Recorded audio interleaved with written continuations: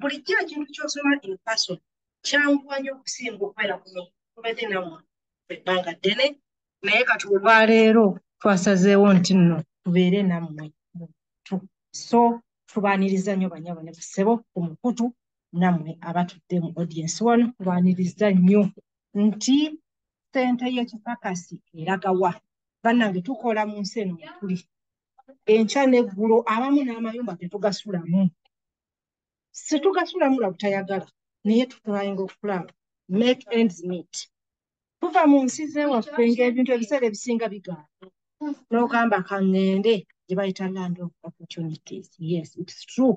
Eri land of opportunities. Naye ddala eneebeera land of opportunity to you nange gye ndi. It's a land of opportunity naye tukikoze tutya okulabira ddala nti omulamwa gwayo nga bwe guli naffe gutuukirizibwa mu bulamu bwaffe. Gy'emisomo gino gye tugezaako okuziraba ntusomesa communities zaffe naffe twakuliftinga community yaffe ne communities endala zonna not only Ugandans naye n'omuntu yenna buli muntu yenna gw'otuukako twagala tulabe nti twakuliftinga abantu baffe ffe kennyini ssente tutawaanya tubeeko kye tupiganirwamu. So gy'emisomo gino gye tusomesa buli nnaku temutweganya kubanga gye twagala tusitukire wamu. So nyongera okubaaniriza mwenna nyongera okubaaniriza banyabo bassebo mwebale kujja abasomesa baffe abalungi be tuli nabo mwenna mwebale kubaawo n'abasomesa baffe abagenda otujoyininga ku mikutu mwenna mwebale kubaawo okujja akawungezi ka leero. So genda kesa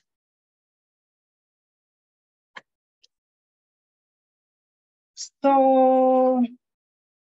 nyonjula abasomesa baffe nyirawo abasomesa baffe then neyanjula nze nga Marion bulijjo nkakasa bangi abali ku mukutu buli mumanyi nammwe abali bano twogedde kiki twayingira tutya mu musomo guno twatandika tutya. Nze ng'omuntu omu nasomesebwa nga bwe nzija nasomesebwa bwe najja omuntu ey'introducingira yali Michael yeyampita n'agamba nti Marion okimanyi nti waliwo in fact bwe yali ampita yandaga opportunity eri mu kukola mu musomo guno naye bwe natuuka we bansomesa nagenda okulaba nti ate kye ngenda okufunamu ate kya muwendo nnyo n'okusinga ensonga gye yali ampitidde. Bwe ntuuka bwe bansomesa ngenda okulaba nga bye basomesa byonna biri ku nze okuva omusomo guno we gutandika nga bwe tugenda okuguintroducinga nagenda okulaba nga buli kye bakwatako kyonna buli kye bakwatako kiri ku nze nga nze nkola ennyo nkola ennaku 7 ewiiki nkola ekiro n'emisana sirina lunaku lwensula mu nnyumba omwaka ne guggwaako naye bugenda okuggwaako hagenda okunkomezaawo W2 nga lwendaba nti no bituufu zino ssente zonna nze nazikola naye nga tebakomye naku ekyo baŋŋambye nti ssente zewakola Marion zaayitirira kitegeeza ogenda kutukomezaawo ko naye ekyennaku nga nezenzizaayo sizirina nga nnyina kukola payment plan ndabe nti nsasula ssente z'abandi zinjanye ebbanja nga nnyina kukola payment plan nkola nti nsasula ssente z'abandi ekintu ekyo nkakuka tekiri kunziriza kabwe tuba tugenze kubuuza stories zammwe bannanga abatudde wano mwenna muyinza okuba nga kumwe waliwo abafaanagana nga nze oluusi 90% efaanagana nga nze. So kati bwe bansomesa ne neebuuza essente y'ekipakasi eraga nga omulamwa bwe guli eyange eragawa sinywa mwenge sizina mazina siina kintu kyonna kyenkola siri amawoteeri nze okugjako nga ngenze kati nga bwe ngenda outside state nga nkola omulimu naye nali sitambula na kutambula naye ng'essente yange sirina wengiraga nti nyinawo $50 nziterese wano naye nga nza lwaki bwe tubeera wano we tuli abantu baffe ewaffe tufuuka banka sirina bwe nnenya bannange nti nno lwaki olabirira abantu nedda abantu baffe bwe bajja nabo baba bali bubi gye tuva naffe tuba bubi kyekywatujjayo naye n'abantu baffe be twalekayo baba bali bubi bwe batutunuulira batutunuuliranga kwegamba njiyita oba sevya oba ki kati bambi ne weesanga nti buli ssente gy'okola buli kyonna ky'okwatako ono n'akukaabira kino n'akukaabira kino n'akukaabira kiri ono n'akukaabira kino ogenda okwesanga bwe nkwata olwabiri n'enduwa Mayo n'enkwata olwabiri n'enduwa Grace n'enkwata olwasatu n'enduwa Martha atamanya nti nawadde Maiko olwabiri Grace tamanya nti nawadde Martha olwasatu naye nze buli lwabiri lwenkwata n'enduwa omuntu eyo ku shift almost 2 hours ziba zivuddeko nkoze shift ya ssaawa 8 olunaku mpadde abantu $3 abantu 5 okukakkana nga sisigazizza sikimanya nti sisigazizza paycheck egenda okujja nga yaggwawo dda b'essaawa luli nga ngamba kati ate gwe lindako ngenda kukuwa olujja bwe tutyo bwe ntyo ssente bwe neesanga nga nze mbutuufu nga sirina nawe mpa accountability kulaga muntu mugambe nti munne nawandika wano na wano zaagenda wano na wano no naye nga zaagenda mu bintu birala naye nga zonna nazimalawo bwe neebuuliza bwe bambuuza nti oteekateeka kulitayalinga mu myaka emeka ekibuuzo ekyo Michael yakimbuuza naŋŋamba oteekateeka kulitayalinga mu myaka 2 nja kuba nditayalinze naye oteekateeka kulitayalinga na ssente mmeka zonna oba okozeewo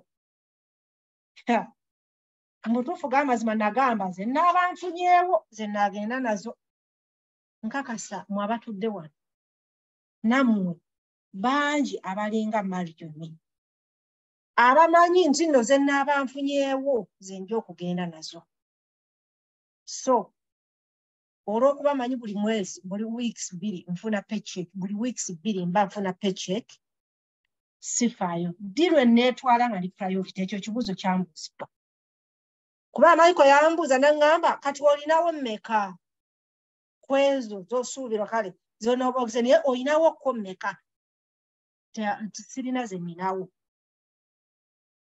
naye jjukira mugambye omwaka essente ze nakola ezisukka 10,011 sirinaawo wadde ennusu naye nsuubira okulitayalinga mu myaka 20 n'aba ninawo mmeka nga sizimanyi so nagenda okwesanga nga buli kintu kye basomesa buli kimu kiri ku nze buli kye basomesa kiri ku nze bwe batuuka okuwa solution okumbuulya kiki kye nsobola okukola okulaba nti nsobola okubenefitinga mu ssente y'ekipakasi nagenda okulaba nze saalonzalonza by the way olunaku lwe bansomesa era lwe nabuuza nkole ki ate ku olwo lwe nasayininga app nga maze okutegeera solution kiki kye nnina okukola ne mmanya nti nyina bwe nsobola okuteeka $1 zange 10 buli lunaku nyina bwe nsobola okusevinga nti bwe mba nkoze $10 nzijjako 10 eryo ne libanga lyange erya Marion ow'enkya ekyo bwe baakiŋŋamba I bought it kubanga nawulira that's what I needed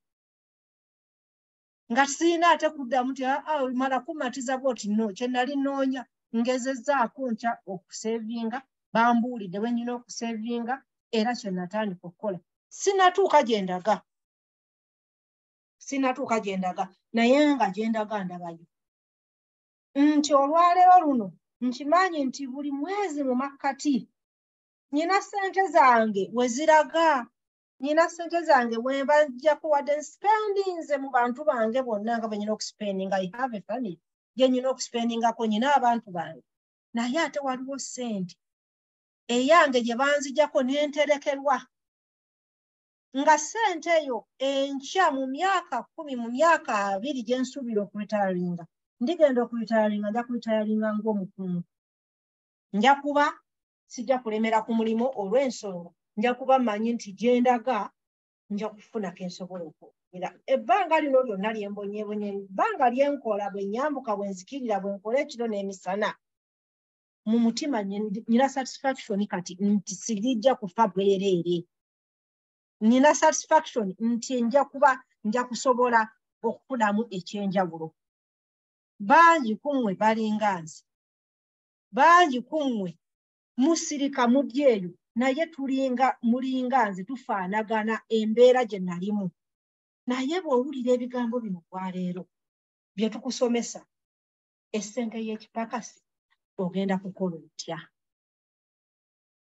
bw'owulira ebigambo bino olwaleero essente y'ekipakasi etubonyaabonya ogenda kugikola otya siri musomesa bw'omu olwaleero nga bwe nababuulidde bwe tuli tuwera era bannyabo ne bassebo sisomesezza nzekka basomesa baffe tugenda okusomesa bwe tugenda okwogera ku bintu eby'enjawulo biki bye tusaanye okukola mu community yaffe biki bye tusaanye okukola okulaba nti tukyusa community yaffe okulaba nti twekyusa tugenze twekyusa naye tukyusizza tutya bannaffe nze bwe baŋŋamba era nabuuza Michael tandise ntya nange okuyamba abalala ne mmanya ngeri ki yensobola okutandika okuyamba abalala njagala mba introducing abantu be tugenda okusomesa nabo njagala ku introducing mukyala Lilian Akitwi omu ku basomesa baffe mukyala Lilian mbadde nsaba ojje obuuze ku bantu meanwhile mwenna abali ku Zoom namwe bakwano bange batudde wa mbadde mbasaba buli omu akwate ku ssimu ye buli omu kwate essimu yo osharinge link abantu abatasobodde kuba naffe wano baabe nga basobola okuwuliza amatu n'okutulaba baabe nga basobola okulaba ku Zoom sharinga link omuntu yenna bw'aba ali mu America ne bw'aba ali Canada abe nga asobola okusoma naffe olwaleero olunaku lwaleero akawungeezi kano tukawaddeyo okusomesa abantu baffe era tugenda kubasomesa bwe tunaaviirawo ojja kuba omaze okukyusa obulamu bwo mukama abawo omusajja njagala mukyala biziike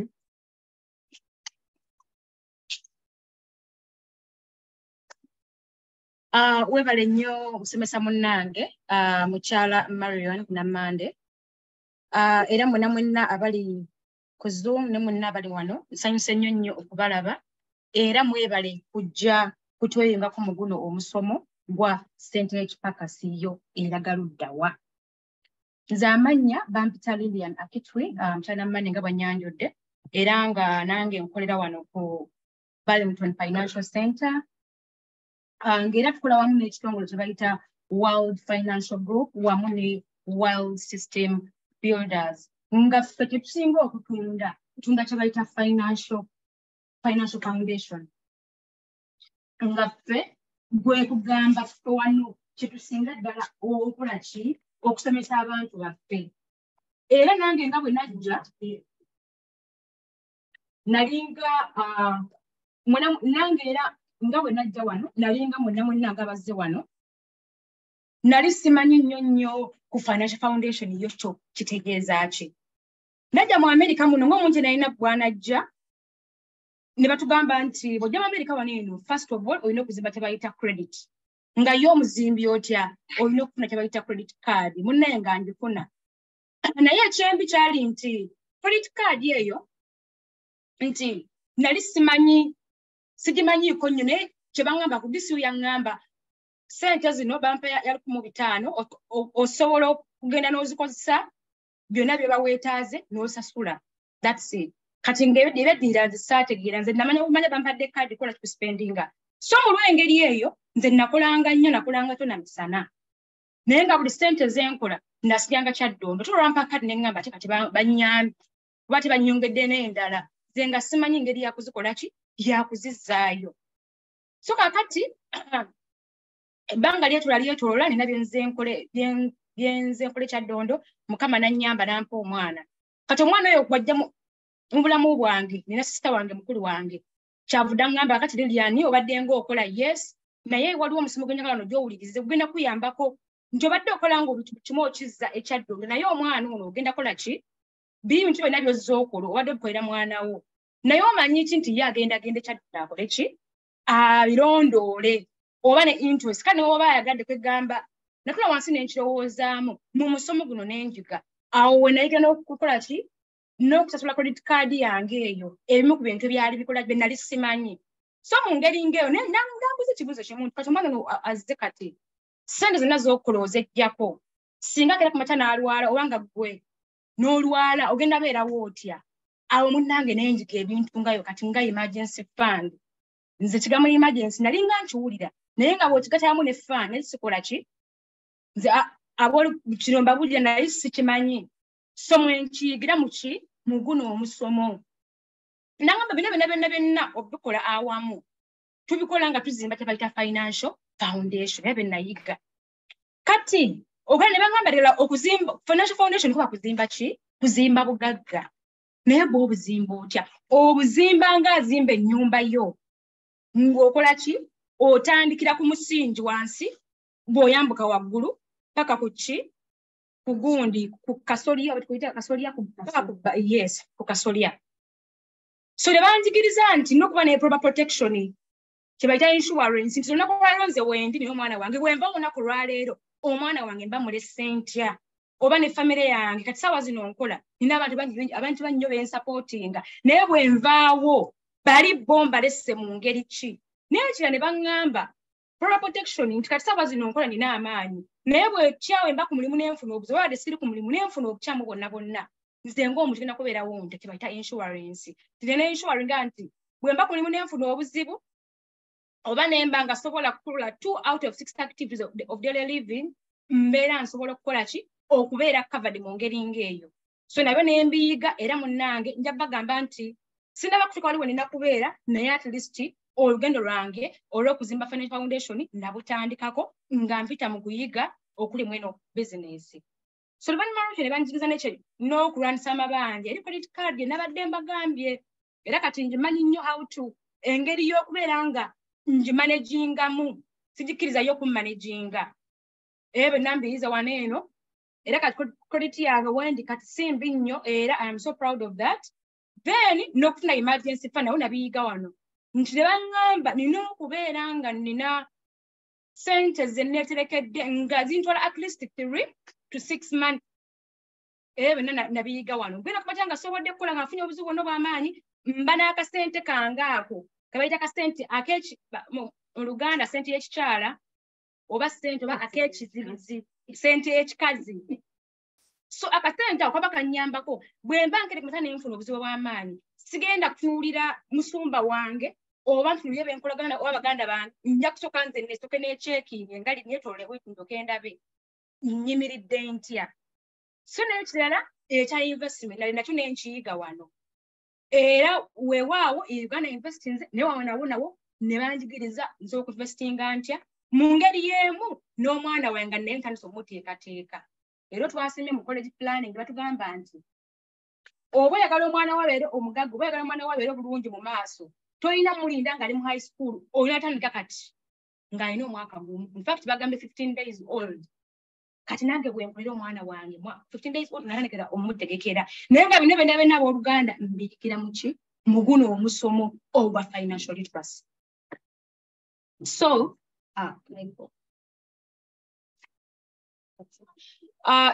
mbwebaza nnyo abazze kuno leero, baŋŋambe Justin eyanjule, tugenda kubeera nga tugenda mu maaso n'oguno omusomo gwaffe, naye nga ebyo n'ebirala bingi nnyo tugenda kuba nga tubuulira olunaku olwaleero.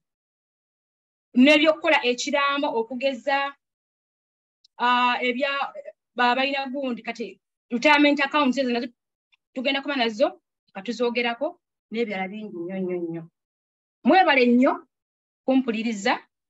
Ngenda kwanjula omusomesa waffe omulala naye ajja ababuuzeeko nga bwe tweyongera mu maaso okweyongera mu maaso ne guba omusomo gwaffe. Mwebale nnyo basabo ne bannyabo okujja, era ffenna mwebale kujja, tugenda kuba wano nga ffenna tuyigidde wamu, neeyanziza neeyanzige. So abooluganda ngenda kwaniriza Michael Kakande naye agenda kujja atubuuzeeko oluvannyuma tugende mu maaso. Neeyanziza nnyo.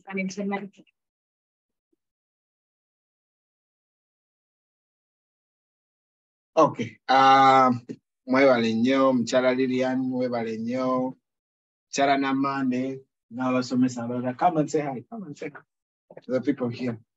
Hi. You know Gamba Sancho Balam. You have to say that. Huh? Sancho Balam. Sanyo say? Ukubalam. Ukabala. I'm in Uganda. Okay, just say something about finance while we do here. Well, we are empowering people to be financially free. You need to learn so you can save your future. Okay, thank you. Thank you. Thank you. Thank you. Okay. Mwebale nnyo abazze wano n'abali ku Zoom nga mukyala Namande bw'akyogeddeko bw'obanga oli wano nga toyise mukwano gwo omulyaza amaanyiza. Ebintu bino bye twogerako sometimes birabikanga ebya bulijjo, birabikanga ogamba oyinza okubeera ng'ogamba nja bikola naye ogenda okumaliriza nga ebbanga ligenze. Sometimes kifuuka too late. Twogera ku ssente y'ekipakasi Eragawa kubanga lwaki omusomo guno twagutuuma ssente y'ekipakasi Eragawa. Ng'abakyala bano abasoose buli omu bw'annyonnyodde tulina stories zaffe. Buli omu naawe kummwe abali wano n'abandaba buli omu alina story ye naddala ey'Amerika. Bw'ova e Uganda oba ne story eyaayo, ate bw'ojja wano era obeera ne story eyaawo. Kakati naye story eya wano yo gitambuza otya era osuubira egenda kutambula paka ddi, egenda kuggwaayo ddi? Y'ensonga lwaki twateekawo omusomo guno nti twogeremu ng'abaana b'endeemu aboogera Oluganda. Bayinza okuba si bannakalaama, abamu nga si bannakalaama, naye aboogera olulimi Oluganda. Titwogeremu tutegeere, kubanga nze nga omuntu nakizuula nti ekimu ku bintu lwaki Uganda eringa bweri kubanga financial system yaffe nfu. Kati financial system eyo bwe tujja mu nsi nga zino mwe zikola ate ne tusigala nga tukola ebintu mu ngeri ey'ekina Uganda, ekyo nno kiba kya ttabbu. So twagala tutunuulire ssente y'ekipakasi eno Eragawa. Lwaki okola nnyo n'omaliriza nga tolina ssente? Lwaki obulamu bwo bubeera bwe butyo mu life? Lwaki life etambula nga buli kaseera ogenda n'okeera n'okola, n'ogenda n'okeera n'okola, n'ogenda n'okeera n'okola, n'okomawo nga tolina ssente? Ekyo kye njagala twogereko, kye kyatuteesaawo omusomo guno. Y'ensonga lwaki tutambula mu state ez'enjawulo. Y'ensonga lwaki ffe tuli bano ng'omukyala abadde wano nabo bangi kubanga nabo bafa ku community zaabwe. Naye ffe community eyaffe eri ku ki? Ffe Namande yabadde anzijukiza wano nti gwe tunulako ku weevu yo buli muntu. Bagita weevu? Yes, send wave. Tunulako ku weevu yo. Ennaku zino baatuyamba ne batuteerako ne wasemba osobola okulaba ssente ze waakaweereza. Gulawo weevu yo buli muntu.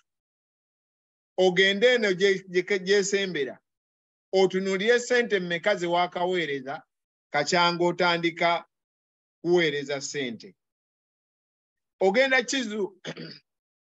Ogenda kizuula nti ssente ezo ze waakaweereza obadde tomanyi nti ozikola n'ozikola. Gwe wennyini nnyini bw'omala okuzitunuulira kati lowoozaamu zikoze eki?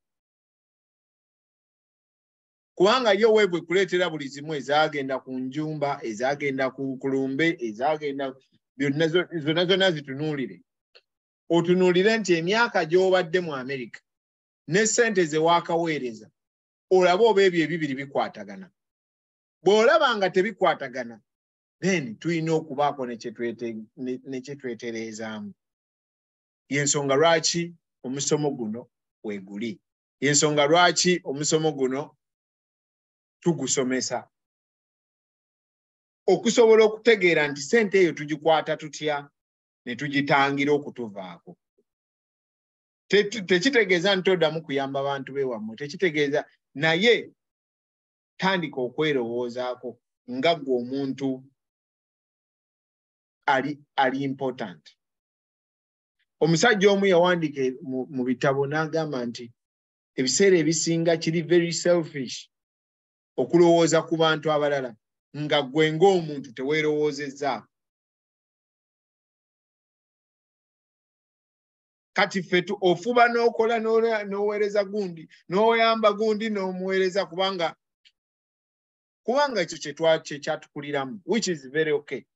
But at the end of the day, gwe singa olwala ero n'omala olwala emyezi 3 nga toyingiza yadde 10 osobola okubeerawo. Olaba nti toyagala na kirowoozaako. Buli lwolaba nga tosobola kubeerawo kitegeeza waliwo ekintu kye twetaaga okufikisinga. So njagala tugenda kutegeera first of all challenges ki ze tulina wano mu America. Bwe tunaategeera challenges ezo, then tugenda kuyiga okuzimba kye bayita financial foundation. Tugenda kuyiga okutambula nga tuzimba obugagga. Kubanga obugagga tebugenda kugwa bugwi buveeri ng'emmaanu bugwe nti mukyala gundi tukuwadde. Tya mukyala Semakula obugagga buubutwala. Si bwe butyo bwe bugenda okujja. Obugagga oteekeddwa kuzimba buzimbe, oteekeddwa okubupulaaningira.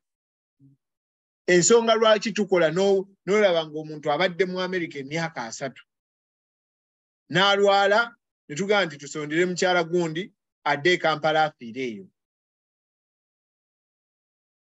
Ebyo biteekeddwa okukoma. Tulina okubaako ne bye tukoma. So ffe nga tukwatagana n'ekitongole kye bayita World Financial Group tusomesa abantu across America ne Canada. Omulimu gwaffe kutambula mu nsi yonna eyo nga tugenda tusomesa abantu okutegeera kiki kye tulina okukola. Tukwate tutya ssente. Ssente eno bw'ejja lwaki ensinza amaanyi. Ofuna 15,000 n'owulira nga zikuyuuya. Tugamba nkole ntya? Ogenda okulaba ne zikuzza eno n'oweereza guno. Owulira muli zikusika. Nogala naye ssente gwe mazima njagala mfitseewo ne zigamba nti olimba nze ndi mu control. Ekivaamu ne ziggwawo. Era ogenda okukakana nga ssente ziweddewo. Nga gwe wennyini singa otunula olumu abamu kyavaaga nti nagenzeeko mu Rhino naye waamuuko waakiri ng'ekyo ky'obala. Kati okujjako nga tukyusizza ensonga eyo, okujjako nga tukyusizza embeera eyo, tugenda kubeerawo n'emyaka emirala 3 egijja, era bagambe nti ne Kapalaga eyajja mu 2020 something, era naye agenze tumuzaayo e Uganda mujje tumusondere. Oba afudde banaye tukoze tutya ku GoFundMe. Bw'aba simpa aliba akyaliwo ebiseera ebyo, era still nga tugamba bannange tusonde. So eyo embeera twagala tugijjewo. Twagala obulamu obwo bukyuke, tutambulire mu bulamu obulala. Tutambulire mu bulamu ng'omuntu osobola okwebeezaawo, osobola okubaako ne ssente ezizo z'ogamba nti zino ssente zange. Ekizibu kyonna bwe kintuukako nina ssente ze ntandikirako. So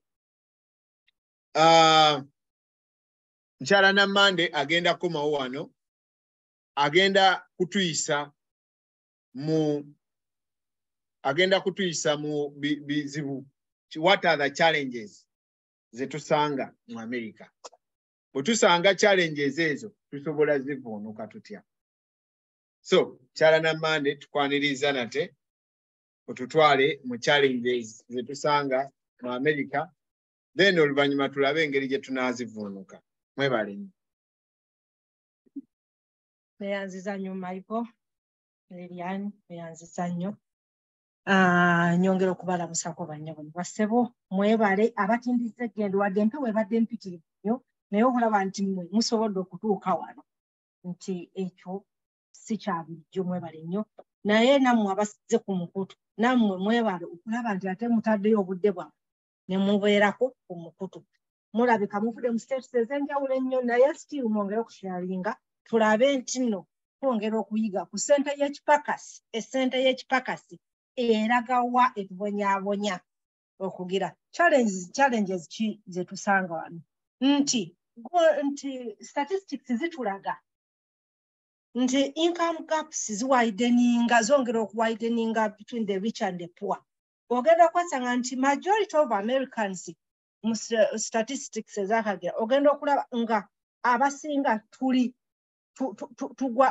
tugwa nange ngenda kwebala tugwa kubanga nange gye ndi wansi sinatuuka kugendako wagguluko tugwa akanaka ni kano we kali kano wakaki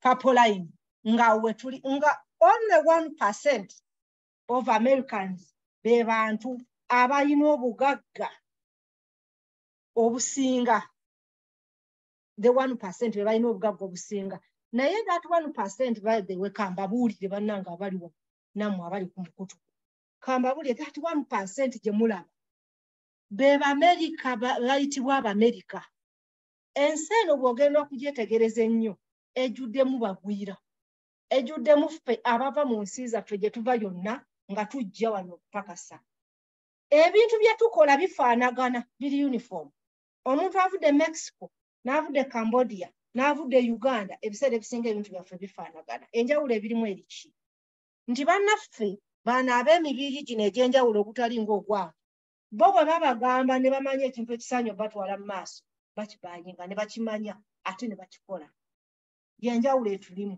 so kyova olaba nkugamba nti 1% beebo bannannyini bano be tugenda okugenda mu bipakasi gye tugenda n'aganze sikola shift 2 owulidde be baategekerwa beeyo 1% kati ffe abagenda bayiga kiki naffe kye tusaanye okukola bali bannaffe kye bakola kiki kye baakola kye bakoze emyaka gyonna okulaba nti naffe tusobola okutandika okukoppa at least mwemba sisobodde kukyenginganga nze naye generation yange eddako ejja kukyenginganga so twesanga nti no 39 America kuba billionaires abali mu nsi yonna era yoyo ekyasinzaako nga bwe tugambye nti only 1% naye ogenda okwesanga mu nsi yonna nti era yoyo erina 39% of the billionaires bayibukiriza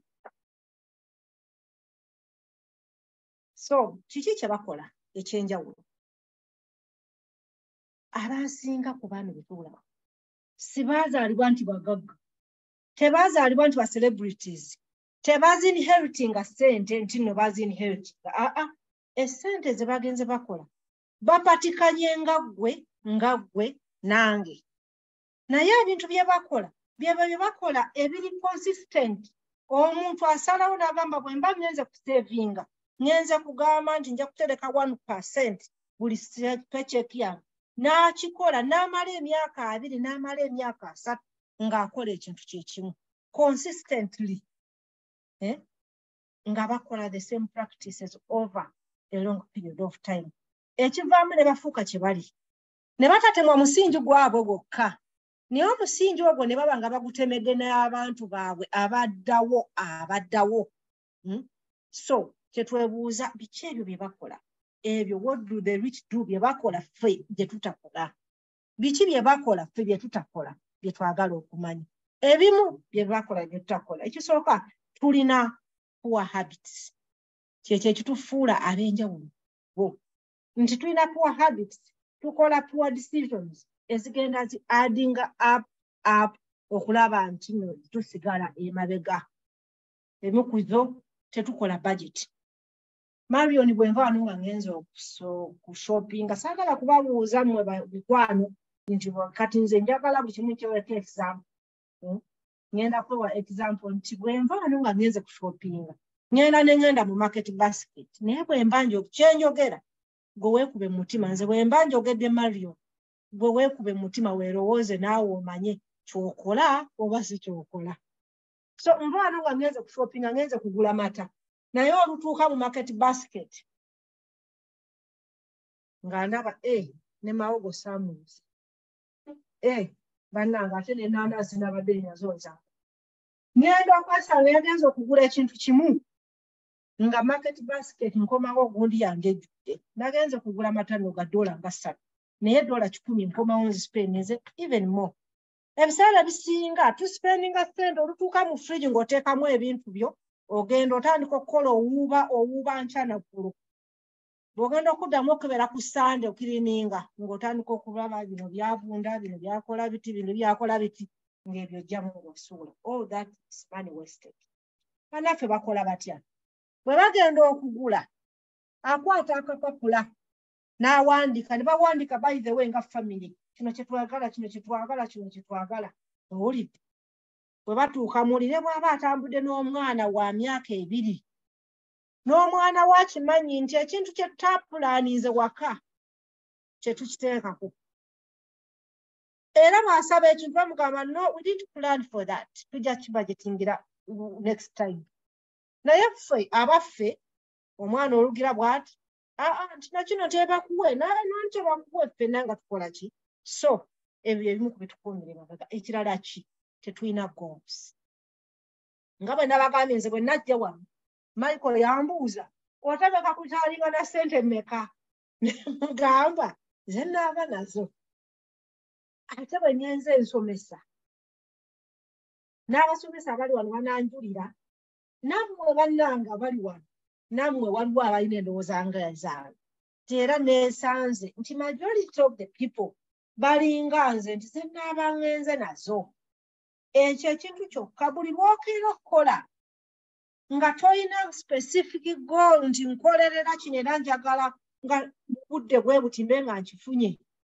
kiba kitegeeza ojja kulwawo either you will not achieve kubanga tolina kyogenda ku achieve nga tolina goal oba ojja kulwawo so bwe mbuuza nze bambuuza bati nti bwe namuga nti teze naaba nfunyeewo naye nambuulira nange kyembuulira abalala nti omuntu beera ne goal mu myaka 2 gye ngenda okuritaalinga njagala $1 million kasita mmanya okumanya nti njagala $1 million kiba kitegeeza nti ngenda kuteekawo amakubo ge ngenda okufuna $1 million awo ngenda kutandika okukola short term goals ngenda kukola that long term goal ngi breaking into short term goals ngi breaking into annual goals when naamala nsobola breaking up to a daily goal bwe mba nagamba njagala $1 million kiba kitegeeza nti njaji breaking mmanye nti buli lunaku neetaaga $10 oba neetaaga $20 okulaba nti ntuuka ku goal yange bw'onookola ekyo tolina kintu kirala kyojja kuspendingako nga tonnajjamu mutemwawo kiba kitegeeza every time you go out okukola ojja kusooka kujjako mutemwawo olyoka otandika okukola ebintu ebirala nti ne bw'olituuka time eri nga tomaze kufunye the exact goal ojja kuba olinawo okuse ekyokusatu we spend a lot tuspendinga nnyo ate ebiseera ebisinga tuspendinga unnecessarily tuyina that expensive test tuyina that expensive test tuspendinga nnyo nti okusinga ebiseera ebisinga ne bannaffe bannannyini bwe twaba mbayita na bannannyini nsi kubanga ffe twajja tulina ebigendererwa naye twesanga nti ekintu ekizze ku mulembe kyenjagala bw'eba mmotoka yeri ku mulembe nange njagala ŋŋende neeyo ebiseera ebisinga ne tutamanya njagala emmotoka y'Emitwalo 5 naye nfuna ssente mmeka kale nfuna ssente mmeka zisobola okusasula emmotoka naye biki ebirala bye nnyina okukwatako owulidde njagala emmotoka y'Emitwalo 5 bwe mba nfuna 5,000 buli mwezi naye mbanga emmotoka gye ngenda okusasula ngisasula $500 every month kiba kitegeeza ye emmotoka eri expensive for me bwe nzija ku 10,000 nesiganya 5 kwenyina okuweerezaako abantu bange kwenyina okulisa famire yange kwenyina okukola buli kimu kiba kitegeeza nti sirina kyengenda kukissa so tuba tusaanye banne tutandika okuspendinga within our means tewali agenda kusekerera nze nensi kye najaagalako ne bwe nvuga emmotoka yange nga yabituli nga gyensobola omuntu aseka abamujinga owulidde enensi kye najaagalako nti okola gwe ekikunyumira ekituufu ky'owulya nti ekikola ki kyekikubuildinga you are not competing with anyone ekiddako tulina amabanja mangi bwe tujja mu nsi eno bamaama ne baseba batudde wano nammwe abali ku mukutu bwe tujja mu nsi eno batugamba nti tulina okuzimba credit. Bw'ozimba credit is the only way gy'ogenda okusobola okugenda neweefuna ennyumba, y'engeri yokka gy'ogenda okusobola okwewola emmotoka. Eno ensi kye nagirabako g'amazima gali nti nga tolina credit oba era byo bituufu nti nno tulina okulya amabanja okulaba nti tufuna kituzimba credit. Naye kyetutamanya ng'omukyala Lilian byatugambye, bwe bakuba bakuwa ebbanja tewali akubuulira nti olina kulirya bwoti, olina kukendeeza kwoti kubanga much as we want you to build the credit, ate tolina kwexceedinga z'osogira okulaba nti amabanja gakwetuumako. Gye gakoma okwetuumako bo bannaffe bafuna olw'ensonga nti ne interest gyeyongera bo. Gye gakoma gy'okoma okulema okusasula on time ly'essanyu lyabwe kubanga bo ne interest bo gye bakoma ogikuteekako.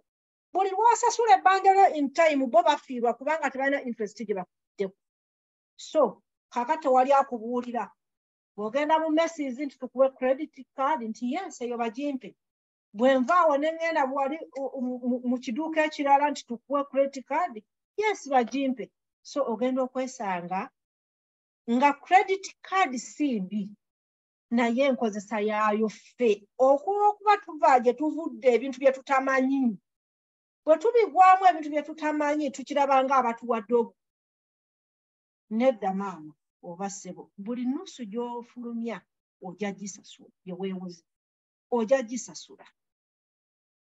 Kyetuva tugamba abantu baffe nti bannange twegendereze nnyo ekigamba amabanja tugalye gye tusobola okusasula. Bwe kiba kisoboka beera ne credit card emu, owulidde ebyo tujja bigendamu in details. Njagadde kubagamba the challenges now, then in details later tugenda kuwongera okumanya how do we overcome the challenges. Kaakati ekirala tetulina yes fact. Bannange community yaffe kintu kikulu nnyo nnyo baganda bange nti buli kintu kitugwako as an emergency. Ne bw'oba nga Michael bw'atugambye ng'omaze wano emyaka 30, omuntu amala emyaka 30 n'atuuka okugira ekintu ne kitugwako bane temutukyawa. Tetwogedde bubi mbeegalidde naye twogera reality ate ebintu bye tulina okulwanyisa mu community yo. Nti emergency fund kintu kikulu nnyo nnyo. Omuntu mmaze emyaka 3 naye nentuuka okunziza ekyaddondo nga bagonda gofund. Bintu ebyo bitandika okuva mu community yaffe, tutandika okwepakasiza nti Marion bwe mba nyinawo 15,000 eza $, oba emergency fund yange ebaddemu 1,000, ne bwe bayimirira bwali ku kadaala nga amaze okufa ne bagamba bannange abooluganda mutwongereyo ko 1,000, Marion abadde alinawo 1,000. Bannange nze ndabanga ekikola amakulu. Naye kyannaku nnyo okuba nti tuli mu nsi gye batugamba ekyasinza obugagga, gye tufuluma buli lunaku ne tupatikana ne tulabirira abantu abeewalala ne tulabirira banneyiba naye nga ffe tetusobola kwetegekera. Tusobola okukyusaamu ne tutandika okusevingangako ku kasente okogenda ogakanuka emergency. Ssente ya emergency fund ogenda kugyeterekera era abasomesa abaddako bagenda kukubuulira ogenda kugitereka otya. Nze kyenjagadde okuleeta challenges ze tuyitamu bannange tuzimbe emergency fund. Ekirala we live paycheck to paycheck. Ate ekireeta ekyo kaakati nga bino tetulina goals. Ekintu paycheck eba tennatuuka nga nagibudgetinze dda egenda okuntuuka mu ngalo nga ntandika kuzitematema nga bwe nagambye zino zikola ziti zino zikola ziti zino zikola ziti ng'ezo ziggwawo. Nze sirina wendabika mu paycheck eyo, sirina wendabika naye buli emu nkola bwendi ng'ezo ziggwawo nga sikola ki. Tukola, we just work for a living. Paycheck to paycheck, paycheck to paycheck. Bw'olimala emyezi 2 nga tokoze kitegeeza oliba tokyasurvivinga oba oligenda wa neighbor okulaba nti akola ki nti akubeererawo. Yenso budde tulabe nti ebyo byonna those are the challenges tugenda tukola ki. So ekirala tetuli interested in financial future. Era bannange mbeebaza nnyo bannyabo ne bassebo abatono abasobodde okubeerawo. Mbeebaza nnyo bannyabo ne bassebo abatono abasobodde okukola ki okuba nti muzze wano.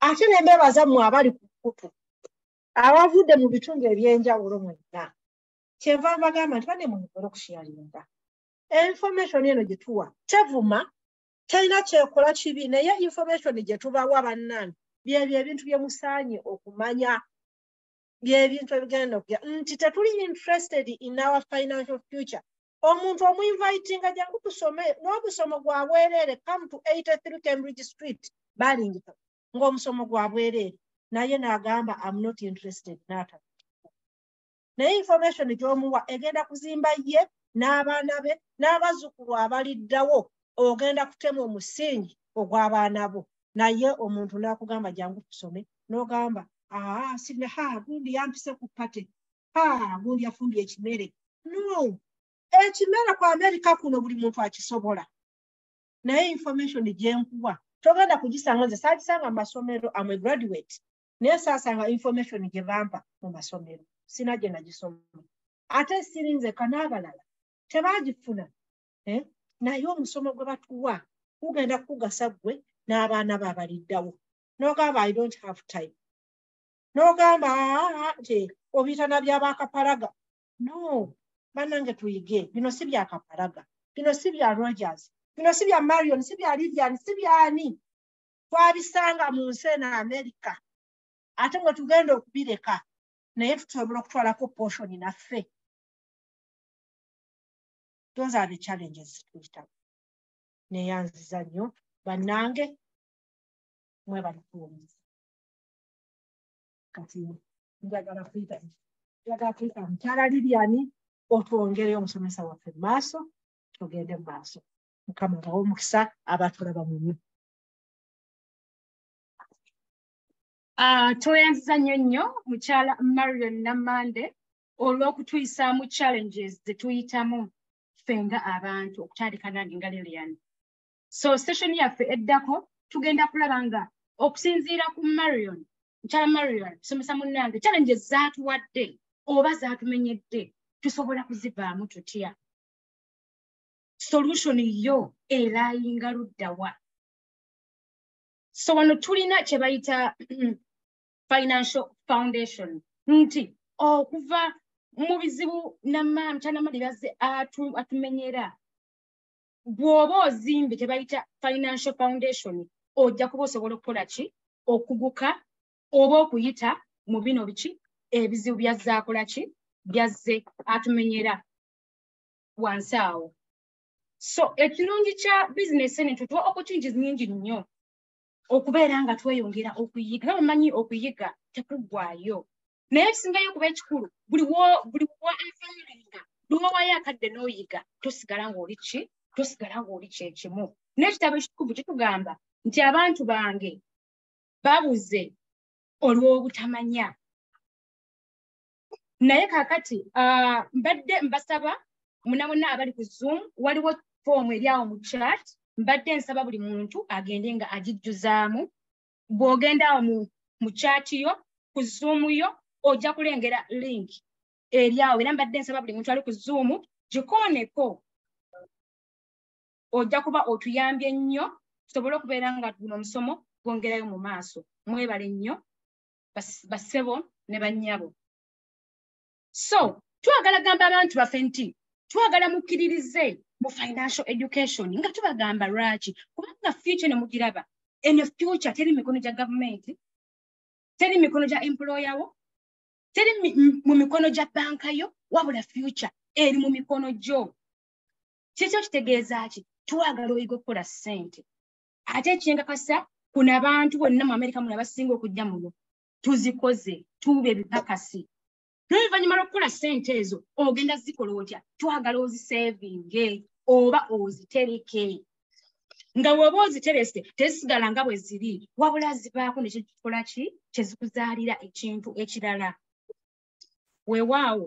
Then twagala abantu nti ssente ezo bwe zibanga sente endala naawe kiba nga kikuyamba gy'oba olaga oba okola kyoba olengerayo bw'ofuna nga buli mwezi otekayo $10 bw'oba olina bw'ozitadde fuba okulaba nga tezisigala just nga $10 wabula waliwo enjawulo oba okweyongerako ssente ezo $10 zikola ki kugamba kyezikuleetera. Then ekirala protecting ssente ezo. Protecting ssente kitegeeza nti ssente zino twagala oziteeke mu platform etaliiko inflation. Nti inflation weeba egudde togenda kubeera ng'okaaba nga buli muntu akola atya akaaba. Twagala ssente zino bw'oba tadde zitereke nga ziri protected. Mu ngeri ng'eyo ojja kulaba nga ddagala oli mwavufu nga tufanye balala. So okubeera buli wobeera educated obeera manager wa ssente zo tokkiriza ssente zino kumanaginga wabula gwe olina okuzikola ki okuzimanaginga. So n'olwekyo obeera ng'omanyi bitono kijja kukostinga nnyo. Twagala otegeere ssente zo zikola zitya. Era bino ojja biiga nga weeyongera okujja mu misomo nga gino oba nga weeyongera okufuna interest okumanya ebikwatagana n'ensimbi kyekigenda mu maaso around you. Ebiseera bisinga ffe abantu titwagala nnyo okumanya bitwala mu maaso. Tubeera ku zi TV ne tubeera mu bipakasi. YouTube yo buli lunaku yo eriko biki. Tekawo ebintu nga bino ebigenda okwongera mu maaso. Manya ssente ye kati kyekigenda mu maaso mu nsi. Inflation etambula etya. Ssente zikugamba beera interested nnyo okubeera ng'omanyi. Buli waba ng'omanyi ogenda kubeera galagala nga oli muwanguzi. Then twagala bagamba nti okuzimba obugagga bulinga kuzimba financial foundation. Era nga yo okuzimba obugagga obwo obanga azimba enju ng'otandika wansi ku musingi paka ng'oyambuka waggulu. Teri muntu azimba nnyumba n'asooka akasolya nga talina nkokoto. Olina kumala kuyiwa ki nkokoto. Kubanga buli w'oyiwa enkokoto eno omuyaga ne bwe gujja ne guuba guddamu inflation azze embeera etabuse gwe nkokoto eyo ebeera egumidde. Tetwagana obeera omusingi guba omusingi oba nnyo mwamikakaana manyi ndi mukyala muteesa nawe Oluganda kati ngenda nkufamu. So tugamba nti omusingi ogwo tugamba nti funa proper protection.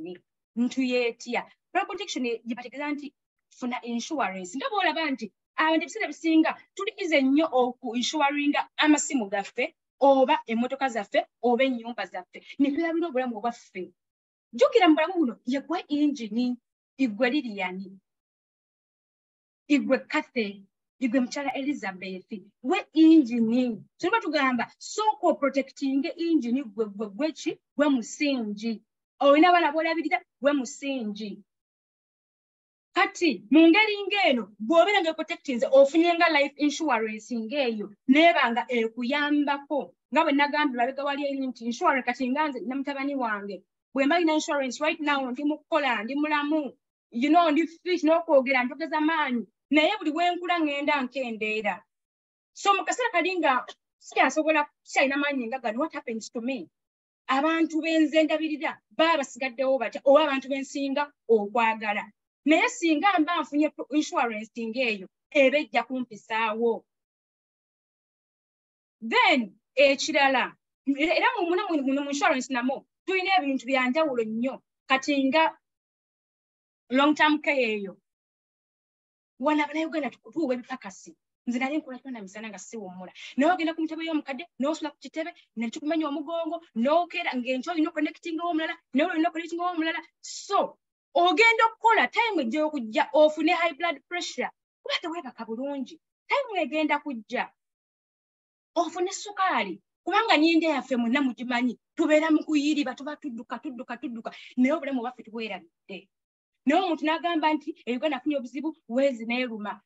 Gamba ono n'aba nga afiiridwa n'obanga tetuganye beera naye nga can you take care of yourself first ng'oyita mu protection. Then okulwanyisa amabanja ekirala.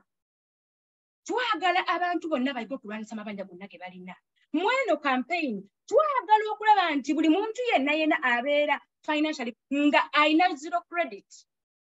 Saawa zino walina amabanja g'olina tusobola okuyambako okulaga nti amabanja gano ogenda galwanisa otya. Era twagala ogalwanise tugamanye abantu tugapange mu order okuva ku bbanja erisinga obunene paka ku lisinga obutono. Kyabulina erisingayo okuba ettono. Lwaki? Kubanga bw'otandika kulira ebbanja eddene ogenda kudda ku lino ettono nga naye lyakoze eki noli akugejjedde so tandika naye ebbanja lino ettono ogende ng'olijjawo tulina kye bayita date roll up mu maaso ekujja kukwongera okulaba bwekitegeeza ejja kuyigiriza bwewulira amabanja nga gakwekiiseemu gafudde mu nsinga owulira nga nammere kutandisa ogyevuma tusobola okuyambako amabanja kusobola okuba nga ogakiryaringa then ekirala tuyinza bayita emergency fund y'ebigwa bitalaze tukuyigiriza nti wano tulina kye tugamba abantu nti the power of 2 hours bw'obanga buli ssente z'okola buli lunaku ofunamu hours 2 n'ogamba Lydia nze engine ngenda kuzeesasula zino ssente zange yenze musingi ssente ezo bw'ogenda ozigabanyamu ojja kulaba nga mu protection olina z'otaddeyo mu debt management nawo olina z'oteekayo emergency fund olina z'okola ki z'oteekayo so ssente zino singa ziz'okwesasula mu ngeri ng'eyo tugamba abantu baffe tereka at least emyezi okati w'emyezi 3 ku 6 ku ssente z'okola mba ntegeeza ki bwe mba Lydia nga nkola 15 ku mwezi nga ze nkola mba nteekateeka okuba yakirina ogumu n'ekitundu ku mitwalo 3 nga ziri mu akawunti ate akawunti eno tugamba nnyo abantu jawule ku akawunti zo eza saving ne checking eno erina kubeera nga eri strict ya emergency kubanga singa oba ogiteeka mu checking account oba saving account ojja kufuna obuzibu buno bw'amangu ate otunuleyo okole ki ozigyeyo nedda tugamba nti tuna account nga yeri special ya emergency ate nga n'eziriyo abooluganda nga tozimanyi wabula ogenda okuzimanya mu buzibu kye bayita discipline kitwagala buli muntu nalina ayiga ekintu ekyo kigenda kufuna account yange eno nga yo ntunulayo bannange nga ndi mu buzibu bwokka naye bino mbu rent yali lesi gunda ngina mu baby shower ya gundi ngina mu birthday ya gundi engatto zange kala size eyo teba emergency da china kodera nga tulikanga mu Luganda watu emergency tugiyite tutya walwaso tugamba ebigwa bitalaze nga teba mbito tugamba tokisuubira tekigwaho bugwi so kyebayita emergency fund so twagala buli muntu yenna ayige okubeera nga azimba fund eno abamu tuli wano eno ogenda n'ofiirwa omuntu e Uganda ng'oba osobola okufuluma ebweru ng'oyagala omuntu abadde close naawe naye nga oyagala kugenda naye nga neza tiketi tozirina bannange munyambe manyi nafiiriddwa munyambe ate ng'olina okutambulirawo enkeera oba that same day mu kaseera ngaako ogenda kukola ki naye oba ne ka emergency fund ko modduka n'ogamba ye fund yange etuwolerera betwagala okusomesa abantu baffe babe nga bakola ki nga bamanyi then ekirala investment wano era nayiga tujja kuyigizayo wano tukusomesa investment ez'enjawulo ng'ezimu ku ezo ziba ziyita tax kugamba nga zo tosasula musolo olw'ensonga nti ssente z'ogenda okubeera ng'oteekamu eno investment already zibeera tax that means zibeera tax free oba otuse okugyayo ku ssente ng'olina z'okoze eki olina z'owezezzaamu osobola okuzeetuusaako nga teziriko yadde muki omusolo kubanga olwedde bakoze eki waggiddwako dda omusolo so wano kati nga nze mutabani wange for example namugiro life insurance policy naye nga yo nga ze kyenjagala nteeka investinga mu ssente ze eza college ndikozesanga investment naye nga ssente za college nga nze njagala wanatuka okutangaza ekinyazi mukama wanabampadde kyampadde obulamu saagala kudduka mu zirooni tandika okweraliikirira wano okumata batugamba omwana nga ali 15 days old omupulani kati nange wange olw'omukisa olw'emisomo gino egiri wano nange nayiga ntandika omutereyo kati buli mwezi nina ssente ze muteerayo lwaki kubanga nkola kati I can afford nsobola okukikola weewaawo so namwe abali kuno ku Zoom tubasaba emisomo gino tuleme just kuwuliriza wabula tugiteeke ne muki ne mu bikolwa kubanga tugamba nja kutandika enkya omanyi nja kulowooza nina biiru nnyingi tewali biiru esinga nga biiru yakwesasula yesingayo okubeera biiru nga yo esasula gwe nga ingini ozeemu esasula so n'olwebigambo ebyo basebo ne bannyabo neeyanzizza olw'omukisa guno kumpeereddwa okwogerako nammwe era nammwe mbebaza nnyo okujja nga musoma so tugenda kwaniriza mwami Michael Kakande atongereyo mu maaso mu guno omusomo mwebale nnyo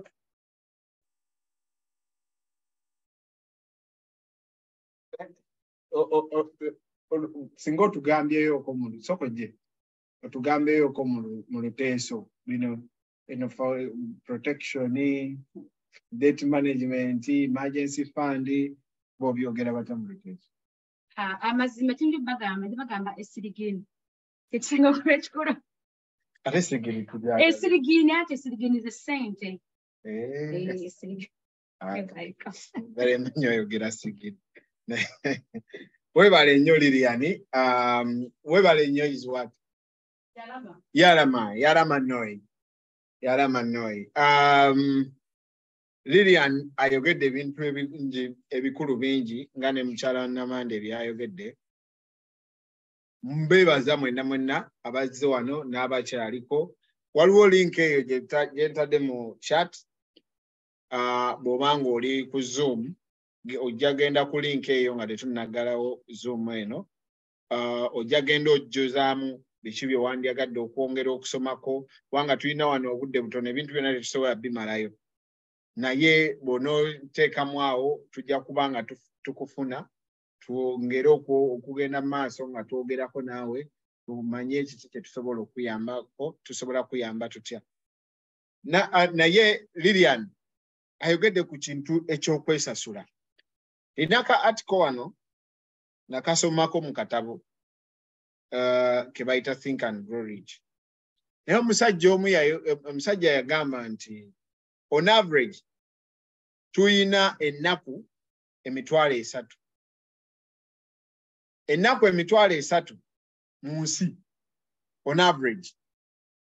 Naga nti time si etambula. Time is not running. Time yoweeri. For the last 2,000 plus years, ensi nebaddewo.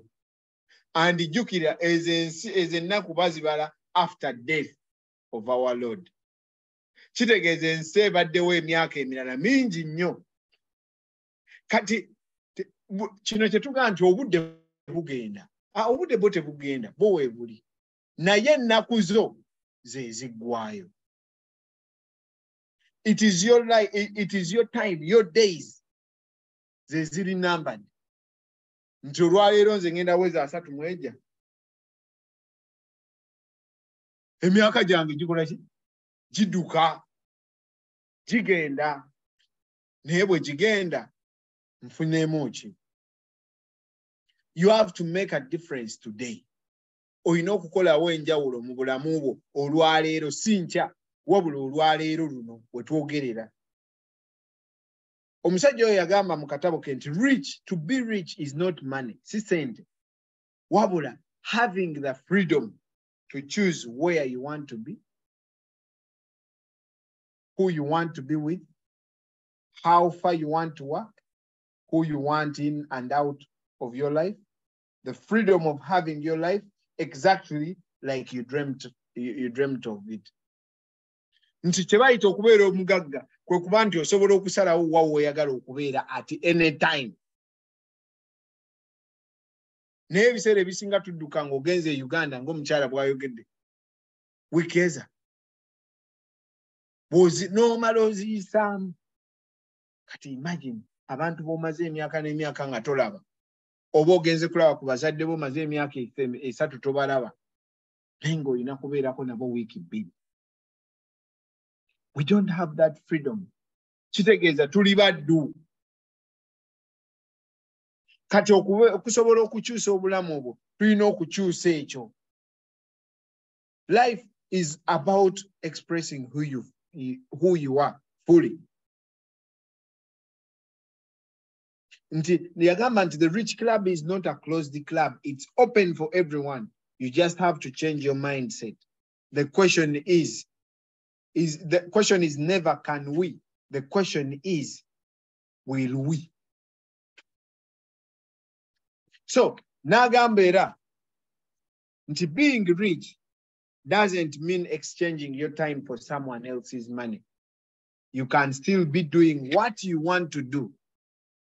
Being rich is living life the way you feel you should be and having the will to do it. Okubeera omugagga tekitegeeza tosobola kugaggawala nga time yo ogitradinga ne ssente z'omuntu omulala. kitegeeza nti akuwaayo nti wano nkuwa $20 per hour. Until nga tuvudde mu life eyo ya $20 per hour, $15 per hour. Kitegeeza essaawa yo ogitradinga in for $20. Oyo omuntu akuwa $20 gw'omukolera ssente mmeka? So until nga tuvudde mu eyo life, naye tugenda givaamu tutya? Tugenda givaamu nga tufuna emisomo bwe giti. Tugenda givaamu ng'olina by'otandika okulowooza. Yagamba nti when you were younger, you were stubborn and you tried to be creative, but when you're old, you're confined in a small thinking.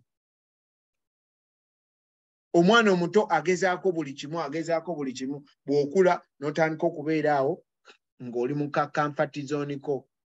N'ogamba nze munnange wendi omanyi nze neebaka. Omanyi eyo gyenkola nze neebaka. Nze mbeera ku ssimu yange. Omwana agambye nti YouTube olabirako ki? Olabirako full figure ng'awemula?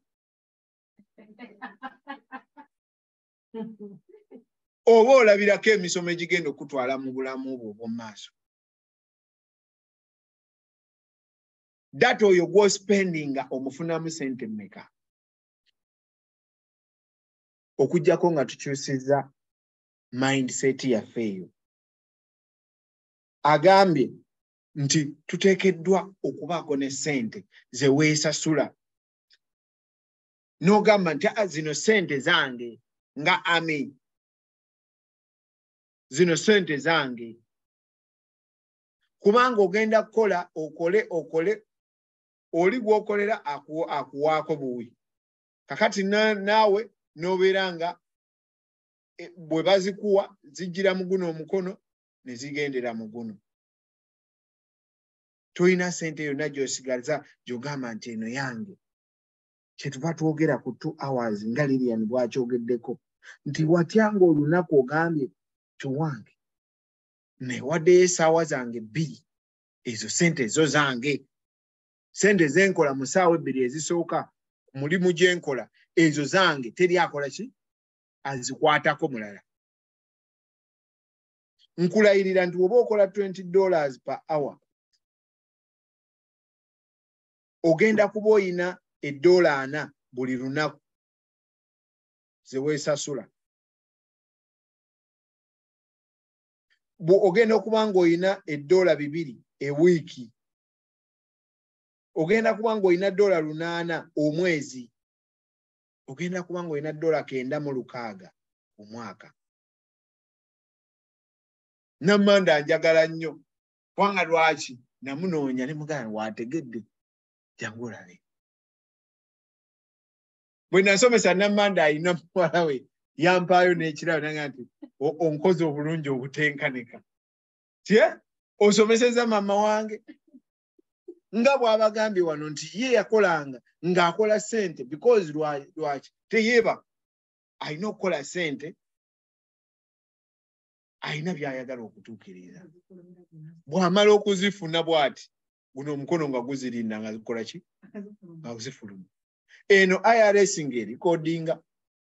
Nammande na Marion nti okoze.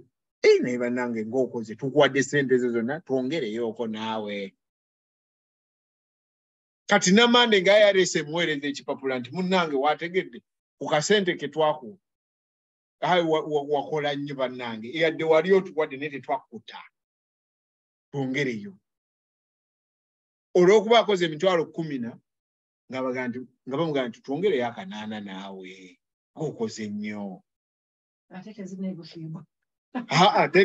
Tateesa. IRS tateesa. Kati wamala okumugamba nti twongereyo nga Nammande kitegeeza nti agenda jjukira zino zennyini ze bamusaba tamanyi gye zikola ki? Gye ziri. Kati ng'agamba nti kati bannaye omuntu akoze atya? Ng'agamba nti mumpe payment plan mbasasule. Kati Nammande ng'awuuba Yekipakasi ng'awuuba azeewo ssente zaki z'abasajja. Omwaka nga gugwa ate ku luno ate wawuubye. Bange bannange wawuubye oli muyitirivu twongereyo. Naye nga bwe yawuuba abasasula. Ne bamugamba nti kati luno ate wawuubye n'osukka busutti twongereyo okwera. Kati life ya Nammande nebeera bwetyo. Nebeera bwetyo. Paka wasanga omuzira kisa Michael. Amugamba nti Nammande waategedde jangu olabe. Yensonga lwaki njagala naawe afunye omukisa okuwulira bino. Ogenda oyinza okusangayo Nammande wo. Gw'ogenda okutaasa. Ngende mu studio. Gw'ogenda okutaasa ng'asasula ssente nnyingi tamanyi gye ziri.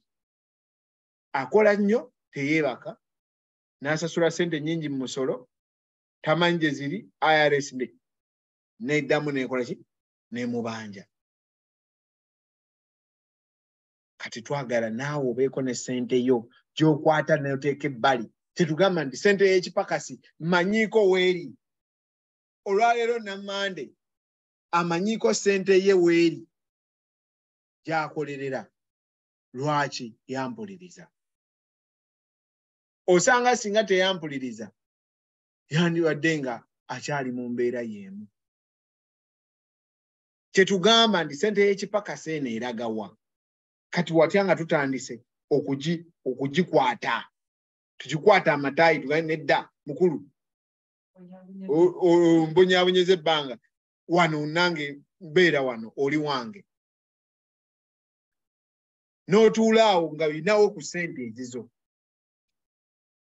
Kakati bw'omala okuzifuna ne tugamba nti kakati ate Lilian n'aleeta solution. Naga nti wenzifuna zo nzikolemu ki? Nziteekaawo zituule. Ate zinaatuula paka ddi. Lilian naga nti kati ate zimba kye bayita okuzimba obugagga. Zimba kye kyayise financial foundation. Obugagga mu Amerika bazimba buzimbe. Eyo y'ensonga lwaki Amerika eringa bweri. Y'ensonga lwaki omugagga e Uganda afa ne bagamba nti mugagga gundi ekizimbe kye banka gundi ekitutte. Olwaleero okola nnyo mukyala gundi ne mwami gundi gw'atudde wano naawe ampulira ku Zoom n'ampulira ku Facebook n'andaba ku YouTube n'andaba wa. Nkubuuza okola nnyo. Mu myaka 3 egijja onaaba okyalina amaanyi nga g'okozesa kati. Emyaka 3 egijja onaaba okyalina amaanyi nga g'okozesa kati. Bw'onooba emyaka 3 egijja ngenda kuba mu myaka 6. Nze ngenda kuba mu myaka 6. Kati emyaka 3 egijja onooba n'amaanyi nga gw'oyina kati. Because emyaka 3 egiyise muzadde wange yali muto. Yali muvubuka nga nze probably even younger. Olwaleero 30 years later akyalina amaanyi nga ge nnina. The answer is nedda. Aliridda wa? Mwavu.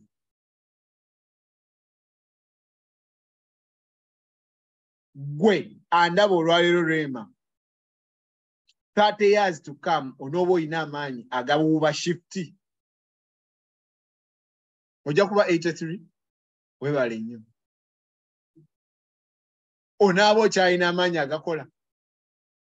Bw'onooba nga tokyalina amaanyi gakola 30 years later weetaaga okutegeera ekyokukola olwaleero. Kisobola okuyamba emyaka 3 egijja. Kwe kuzimba financial foundation Lilian kwayogeddeko. Nti abange ti bw'obeera nga oyina bw'obanga ozimba obugagga. Lilian agambye nti otandikira ku musingi ye insurance. Omwezi guno ogwa September gwonna tugumaliriza olwaleero. Mwezi gwa insurance. Lwaki? Abamerika bo bakizuula nti abantu baba kuba ne bafa kati balina ssente family ne bazireka lwaki olwaleero gwe weerabanga olowoozanga oleeta buleesi mmere abaana ne balya but I want to tell you nti gwe olwaleero oyina abaana you have children oyina abazadde obalabirira osasula ennyumba oba renti oba mortgage osasula emmotoka ne musasula grocery ne musasula essomero ne musasula ebintu bingi nnyo lwaki musobola obisasula kubanga mwina omwami n'omukyala era mu America mwolabira nti tutulwa ku mmeeza ne tugamba nti leete yiyo cheke yiyo ne tukola joint account ng'omwami ateekayo n'omukyala akola ki ateekayo era nga tozijjaako bw'ozijjako nziraba enga kino ekikumi kino kyalazeewa lwaki kubanga buli lwe tutuula ne tuteesa mukyala Julie ne mwami Alex natugamba nti omanyi ti kakati gwe ssente z'oleeta ng'otudde mu kipakasi nange zendeeta nga nvuze Uber ze zituyamba okubeezaawo ebintu bino byonna omukyala aleese n'omwami akoze ki aleese mukyala agenze mu kipakasi mwami agenze mu Uber ffenna bwe tuleeta kyova olaba nti abaana basoma abazadde balabirirwa renti tumusasula oba mortgage emmotoka tuzisasula kubanga ffenna tukola ki kati question eri nti nzita nnyo omwami eyo kanzita omukyala singa omukyala ono avaawo kiki ekiddako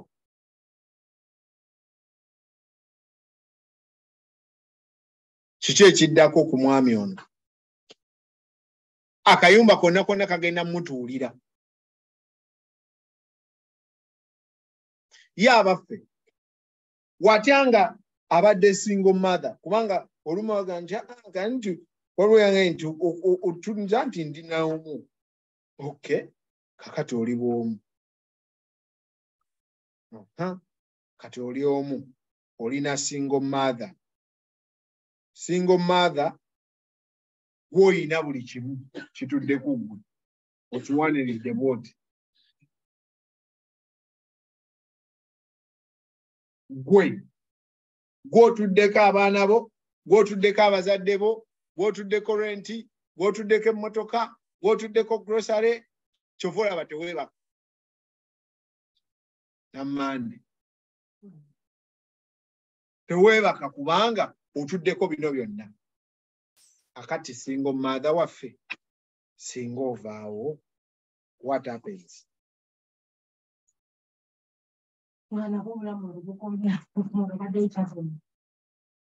kitegeeza akayumba kano konna konna kagenda kugwa wezi nga tewali na gwe kagwira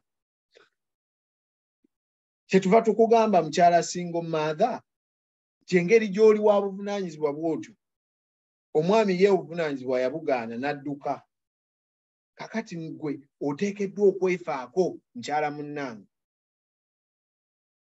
oteeke insurance ebbali nti gwe ne bw'obanga Katonda agaye nti obulamu obubwo bukomye wano insurance egenda kuyingirawo etwale ki etwale obulamu bw'abantu abalala mu maaso ogwo gwe mulimu gwa mu insurance banyama ne basebe ewanirira bwe woobadde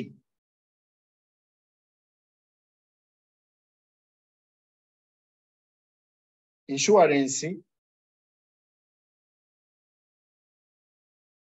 eyina ebika ebyenjawulo ekika ekisooka bakiyita term life kyeki term life kyekika ekiri cheap ennyo nga kikuprotectingayo ekisanja nga bw'owulira nti term. Kitegeeza nti bw'obanga olina term life egenda kuprotectinga okumala ebbanga eggere, ti myaka 10 oba myaka 2 oba myaka 3. Kitegeeza nti singa olina term life nga ya myaka 2, ogambye nti obulamu bwange mu bukuume okumala emyaka ameka? 2. Singa ofiira awo, essente zonna ze wasaba bagenda kukola ki? Kuziwa famire yo. Akabi kali mu butafa. Kubanga singa tofa, tobanja.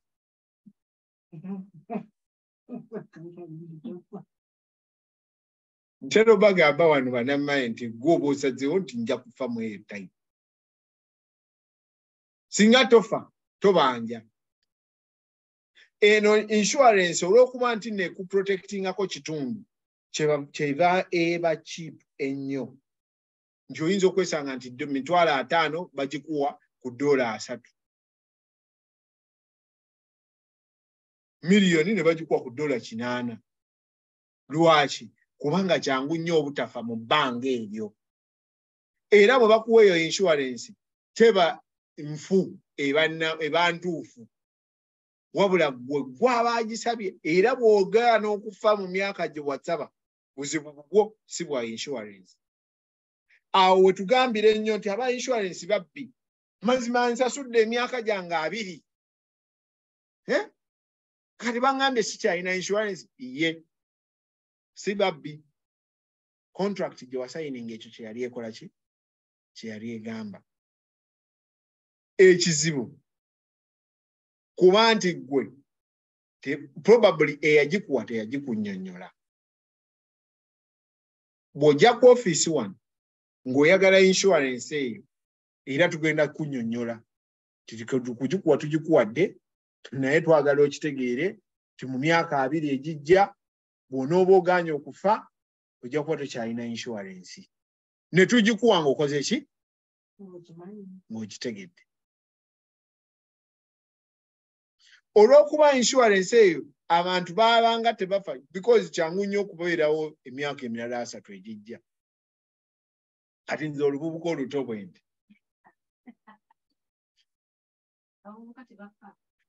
emyaka 3 kyangu nnyo okubanga nkyaliwo. Kati wengula term life olwaleero 30 years later ngenda kuba 64. 64 kyangu nnyo okubanga nkola ki? Nga nkyaliwo. However, ate kyangu okuba nga ndimu ekirwadde. Kitegeeza bwe naaba sifudde ate weewuunye ngenda kukola ki? Ngenda kuddayo ngambe nti njagalayo ku insurance. Kati bwe naaba ndi mulwadde bajja kuginnyima. Olw'ensonga eyo kyebaava baleeta insurance eri permanent. Nti omuntu ne bwa abeere ne insurance ng'emuprotectinga paka lwalifa.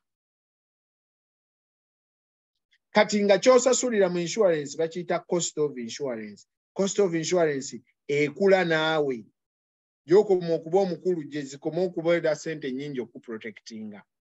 So mu permanent life bazuula ne bagamba nti what is the cost of insurance okuprotectinga kati ne woolifa oba mu myaka egijja.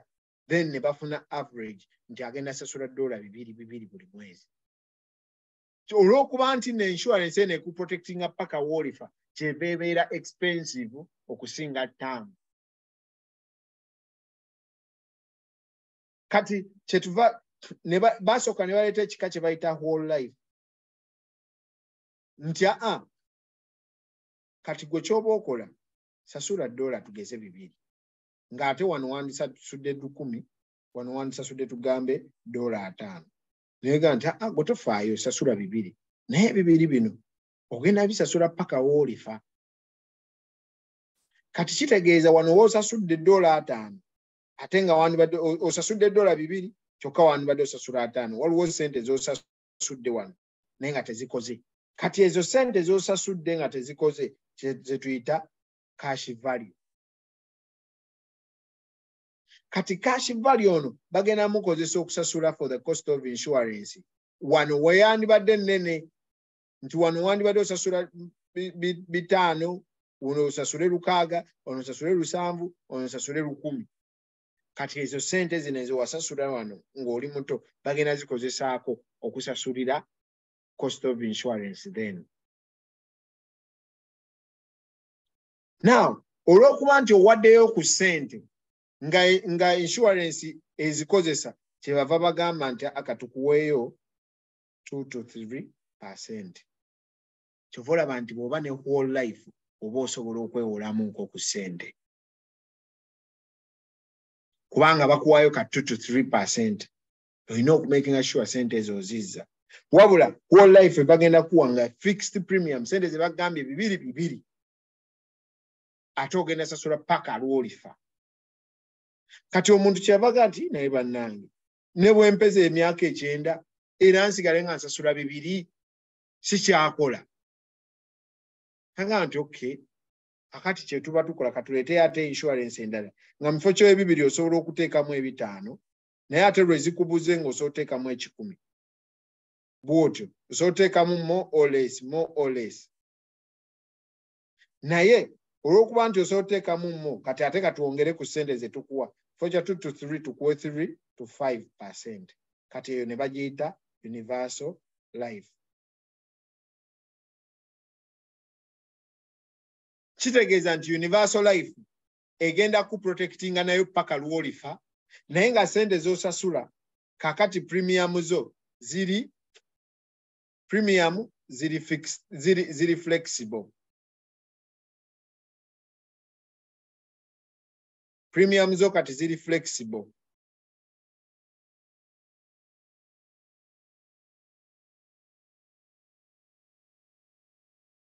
Ne death benefit gye bakuwa ng'ofudde era nazo ziri flexible. Ebiseera ebisinga wano osasula paka a certain age, let's say 65 oba 67 bw'oba ng'obadde okyali muto oba for some 20 years bw'oba ng'obadde oli mu myaka emikulukulu. Now, universal life bwe baagira ne yaga nti omuntu asobola okusasulako ku universal life n'ateekayo kasente ate nga kakula. Stocks ne zijja. Stocks bwe zajja abantu ne badduka mu insurance ate ne baga nti tugende omuntu ateeka ssente ze mu stocks bw'okimanyi nti bwe mba nataddeyo 50,000 nsobola okufuna 2,000 mu myezi 2. Stocks singa zambuka nnyo. Aba insurance nabo kye bava baleeta ettaamu endala gye batuuma variable. Variable ng'etambula nga stocks bwe zambuka nga zambuka bwe zigwa nga zigwa. Kitegeeza bwe zambuka ofuna ssente bwe zigwa oluzinga ssente. Era kasite oziruzinga zino eziri mu variable zino eziri mu cash value ezandisasulidde cost of insurance eno kitegeeza obugenda zijja mu nsawo yo. Akatale ne katuuka ate ne kabayiwa. Bwe kabayiwa aba insurance ne baga nti okay kakati ate abakatale kabayiye katuleete ekirala tuleete ki kwe kuleeta kye bayita index universal life. Index universal life ng'era nayo ekolanga zino nga kitegeeza nti ssente zo zambuka n'akatale ke bayita nga zigoberera kye bayita index. Kitegeeza nti akatale bwe kambuka ssente zo zambuka naye nga zirina kye bayita cap ti wano tetugenda kusukkawo. Naye ate akatale bwe kagwa essente zo zigenda kubeera ne kye bayita flow nti ssente zo tezigenda kugwa nga ziri mu index universal life. Awo kanywewo okwo. Ssente zo tezigenda kugwa nga ziri mu kye bayita index universal life. Kitegeeza ki? Kitegeeza nti bwe mbanga nina index universal life zino ssente zino eziri mu cost eziri mu cash value zikula. Kati eyo index universal life ne bagikolanga egenda kuwa ebintu 4 ebikulu ennyo. Ekisookera ddala ye growth ya ssente zo. Cash value ono ssente z'osasulayo zikula ng'akatale bwe kakola ki? Bwe kakula. Kitegeeza zigenda kwambuka naye nga zirina kye bayita cap up to 13%. Sometimes nga ziri uncapped. Kitegeeza nti akatale nga bwe kakula bwe bagenda okuwa ssente. naye bwe kagwa singa kambuka ne kasukka 13 bo tebagenda kuwa 15 oba 18 gye kambuse. Lwaki? Kubanga bwe kagwa togenda fiirwa ssente. Bagenda kuwaayo 0% oba bagenda kuwa 0.75%, kisinziira ku kampani. Ffe wano turepresentinga companies nnyingi zisukka mu 150 eza insurance, eza investment, eza college funding, eza bishi byonna tuzirepresentinga wano. Wetaaga kwatagana bukwataganye naffe. Now, akatale bwe kagwa togenda kuluzinga ssente. Kakati ate ne bakuwa kye bayita tax advantages. Nti olw'okuba ssente zino zambuka, otuuka ng'osobola okukola withdraw, osobola okugyamu n'otazza. Ate nga ssente z'oggyemu ziri tax free.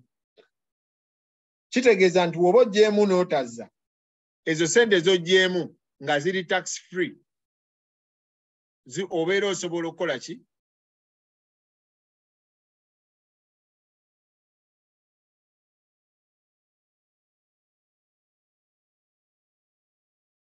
Obeera osobola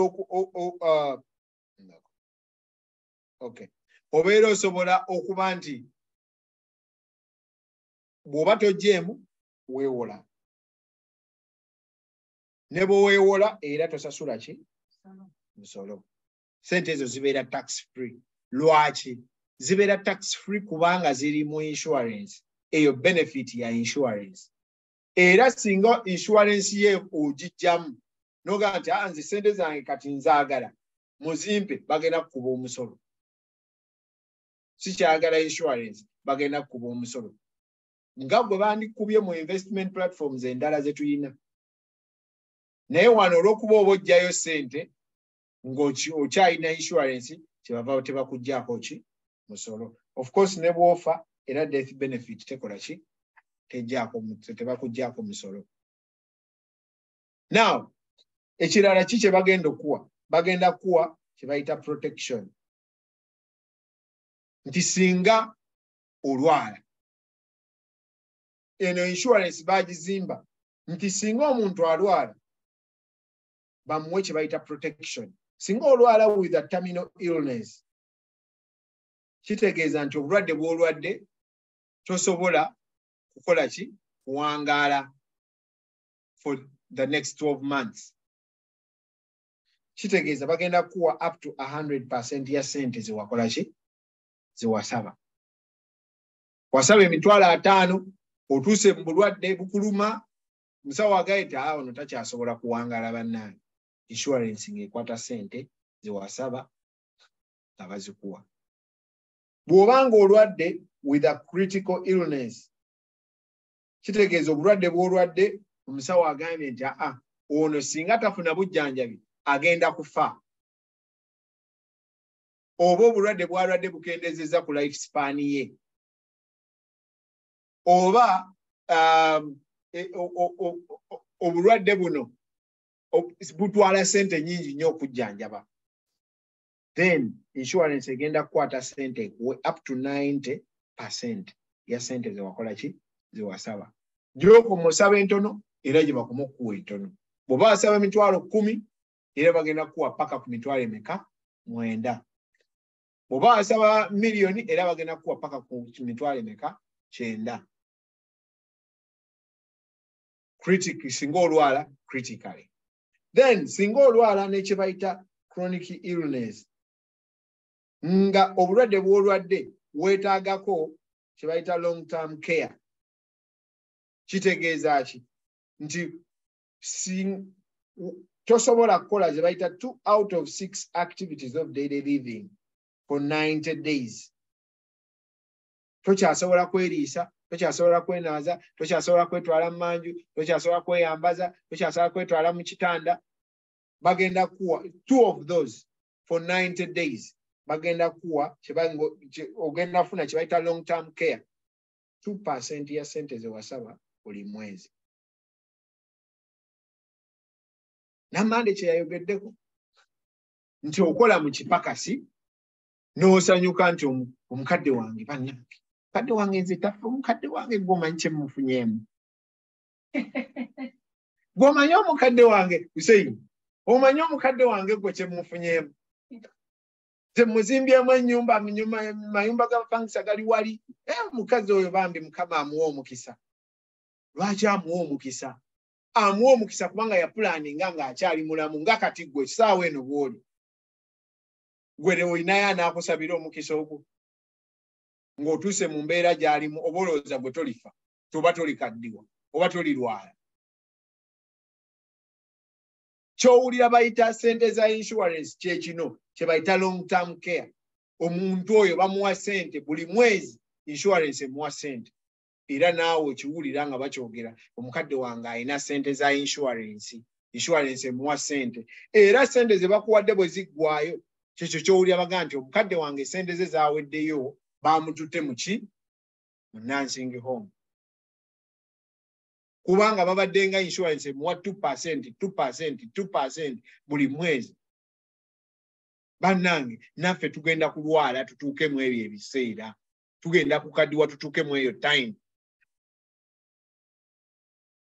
Bw'onoogituukamu ogenda kubonaabona oba.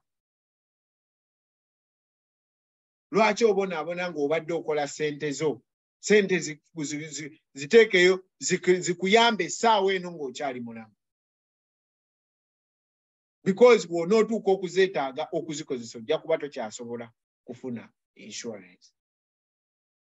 Bino byonna biri mu insurance ezo ze twogerako. Eno ya IUL. Now, bwe baagizimba bwe batyo ne baddayo emabega ne bagenda nga buli kika bagenda bakyongeramu kye bayita living benefits. Era ayina term life essaawa eno kati waliyo term life eyina living benefits n'etayina. Kitegeeza bw'obanga yadde olina term bw'olwala esobola okuwaayo ku ssente. Bw'obanga olina whole life bw'olwala esobola okuwaayo ku ssente. Naye ate era osobola okuba nga gy'olina tebiyina. Ensonga lwaki tubagamba nti jangu ku ofiisi tutunuulire insurance gy'okola ki? Gy'olina. Ogitegeere. Teweetaaga kugiggyamu wabula weetaaga gitegeera. Oluvannyuma waliwo insurance ezayongerako ate kye bayita concierge funeral plan. Kubanga ne kino mukitegeere nti w'ofa insurance yo tegenda kuwa ssente right away. Nedda okujjako ng'olina kye bayita concierge funeral plan. Okujjako ng'olina ka pulaani ka mitwalo ng'ebiri oba mutwalo. Naye bw'oba ng'olina eziri zi term life tebagenda kuwa ssente right away. Basooka kunoonyerezaako wafudde ki? Tekiki ekyakusse? Be wateekako nga ba beneficiary si be baakusse? Ne balyoka baliriizinga ssente. Kitegeeza ekyo kisobola otwala emyezi ng'ebiri oba esatu. Kakati bwana Hussein okyali ku ntaana mwana Adamu. Okyali ku nsi. Y'ensonga lwaki tugamba nti concierge nkulu nnyo. Ye ssente ez'okuziika tuleme kusonda. Bannange tukooye okusonda GoFundMe. Naye bw'oba ng'olina insurance nga teyinaako kino era bajja kusonda. Kikulu nnyo okujja obitegeere. Now, bw'omala okugifuna eno, ate waliwo eziri developed nga bakuweerako mu concierge eno bakuweerayo emitwalo 2.5 mu ssaawa 72. Oba si ekyo osobola ogigula yokka. Nti eri insurance eri ya bbeeyi. Waakirifunayo kano akatono ko kava ku 15,000 paka ku 5,000. Ng'okasasula ssente ntono kakuziika. Era ezo ssente bw'obanga ozosabye bazikuwa mu ssaawa 48 ng'ofudde. Baba bawadde ddyo dda check. Ekyo kye bayita concierge. Ate tekomaawo tebakuwa buwi ssente za kuziika. Bakuwa ssente, bakuwa template okole ekiraamo. Abantu abasinga bwe twogera ku biraamo olowooza ogenda kufa. Nedda obeera organized. Ofe ng'ebintu byo tebagenda bikubagana. Gwe wabisalawo kuba gwe wabikola, gwe wabitegeka. Ne bakuwa ssente okole kye bayita power of attorney. Bakuwa template. Ne bakuwa template okole kye bayita healthcare directive. Ani akusalirawo nga tokyasobola kutegeera mu business zo ye power of attorney. ani akusalirawo nga tokyasobola kutegeera ani agaa nti mumugyeko oxygen mumukube mofini oyo omuntu olina omulonda Hussein bw'otamulonda bajja kulondera omuntu eyakoowa edda akutte nga tonnafa olina okumulonda ng'okyali mulamu ng'okyategeera owandiike dokumenti eyo so eno dokumenti ejjira omwo ne bakuwa okole history bino bye basoma ku mutaana omugenzi yasomerako eno ne batulimba gw'omanyi Rema waje wasomera bituwandiikire olime tutawaanya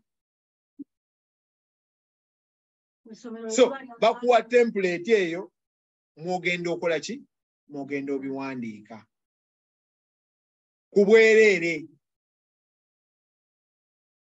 ne bakuwa template mwokolera wishes zo njagala bwenfa bankole bwe bati ne bwe bati njagala bwenfa kino kye kiba kibeerawo then ne bakuwa kye bayita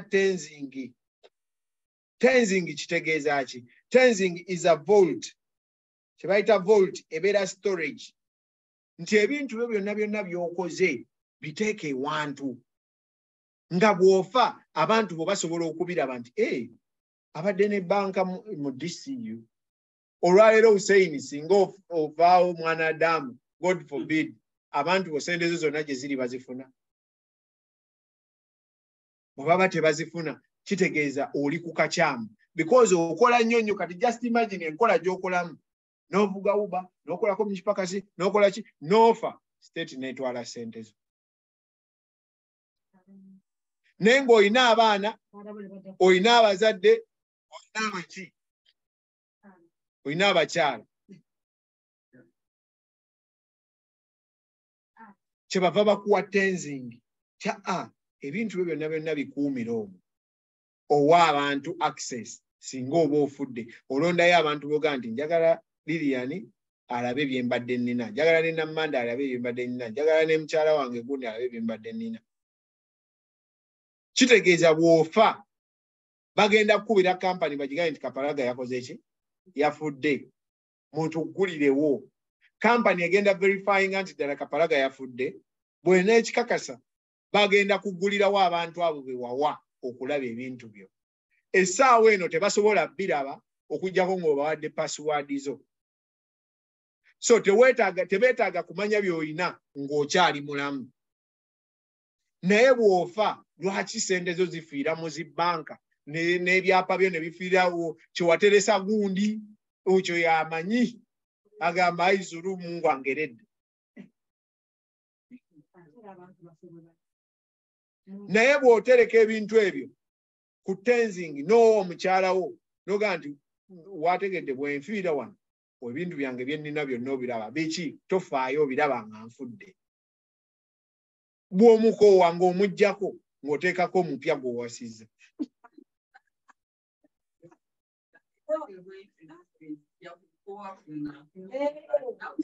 nga naye omuggyako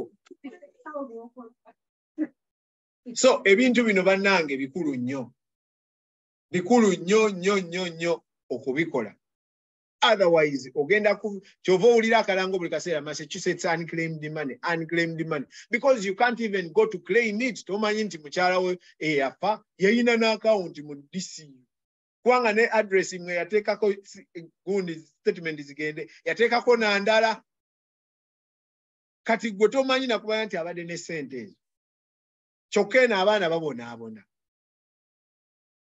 ate nga ssente zaaliyo gavumenti ezitutte so ebintu bino bannange bye twogerako bikulu nnyo nsaba tubiwe amakulu otherwise tugenda beera mu America tugiyitemu nga bwe twagijjamu otuuke ku myaka 3 tutandike okusonda eyo embeera tugikooye tulina okugivaamu tutegedde ekyokukola tubivuunudde mu Luganda mujje tubikole so ngenda kwanirizayo ebibuuzo abali wano oba abali ku Zoom bw'oba olinayo ekibuuzo essaawa eno yiyo okukibuuza bw'oba oli ku Zoom waliwo form gye naweereza gikebere ogijjuze bw'obanga oli ku Zoom kebera foomu eyo ogijjuze gye naweereza ngenda kuddamu ngiweereze kati kubanga tujja kutegeera biki bye weetaaga okuyigako ebyokuyiga bingi nnyo buli lunaku buli lwenfunayo ekyokuyiga kwegamba nsanyuka nenga kale bwewuunye kino nakyo mbadde sikola ki nakyo mbadde sikimanyi nakino mbadde sikimanyi olunaku olumu nja kujja wano nga ngenda kwogera ku probate court ebintu biki bye batwala ffe tubeera waneno ebintu ne tubizanyisa buzanyisa omuntu najja n'akwata ssente zo zonna oba ebintu byo ne babitwala kubanga tewakola kweteekateeka kukola ki kumala kubanga wali olowooza nti kino kyensharinze ati wali olowooza nti ebintu bwe twogera ku by'ekiraamo twagala ofe bwe bw'olowooza so ng'ate kye twogerako twogera ku kintu kye twagala okuyamba okutegeka obulamu bwo nga bukyali.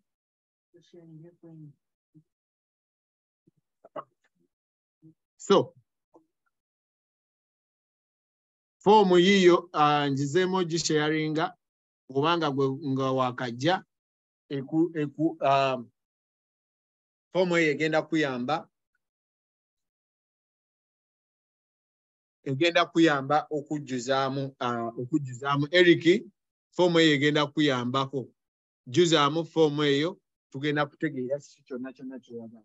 Ninze ekibuuzo bw'oba olina ekibuuzo unmutinga obuuze ekibuuzo.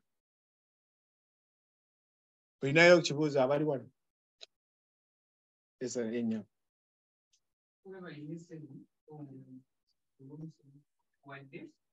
Kati akakusiika emanyi na insurance already nga kalimuli bagenda insurance yeri kawula kunenga mati azino zabadde asitulwa kwalikako okusiika manyi n'okuzaawula n'okubagamba bazaawule nti zino za insurance zino za kusiika. Okay, ekibuuzo kirungi nnyo omukyala kyabuuziza. Omukyala abuuziza nti bw'aba alina index universal life nga weŋŋambe nti index universal life oba ng'olina companies nga Transamerica essente ak'okuziika n'ebyo byonna ebiraamo na biki babikuweera muli bw'oba olina emitwalo 25 okudda waggulu. So abuuza nti kakati gw'ogamba nti abange zino muzimpeeko muzaawuleko ku ebiri ekitundu.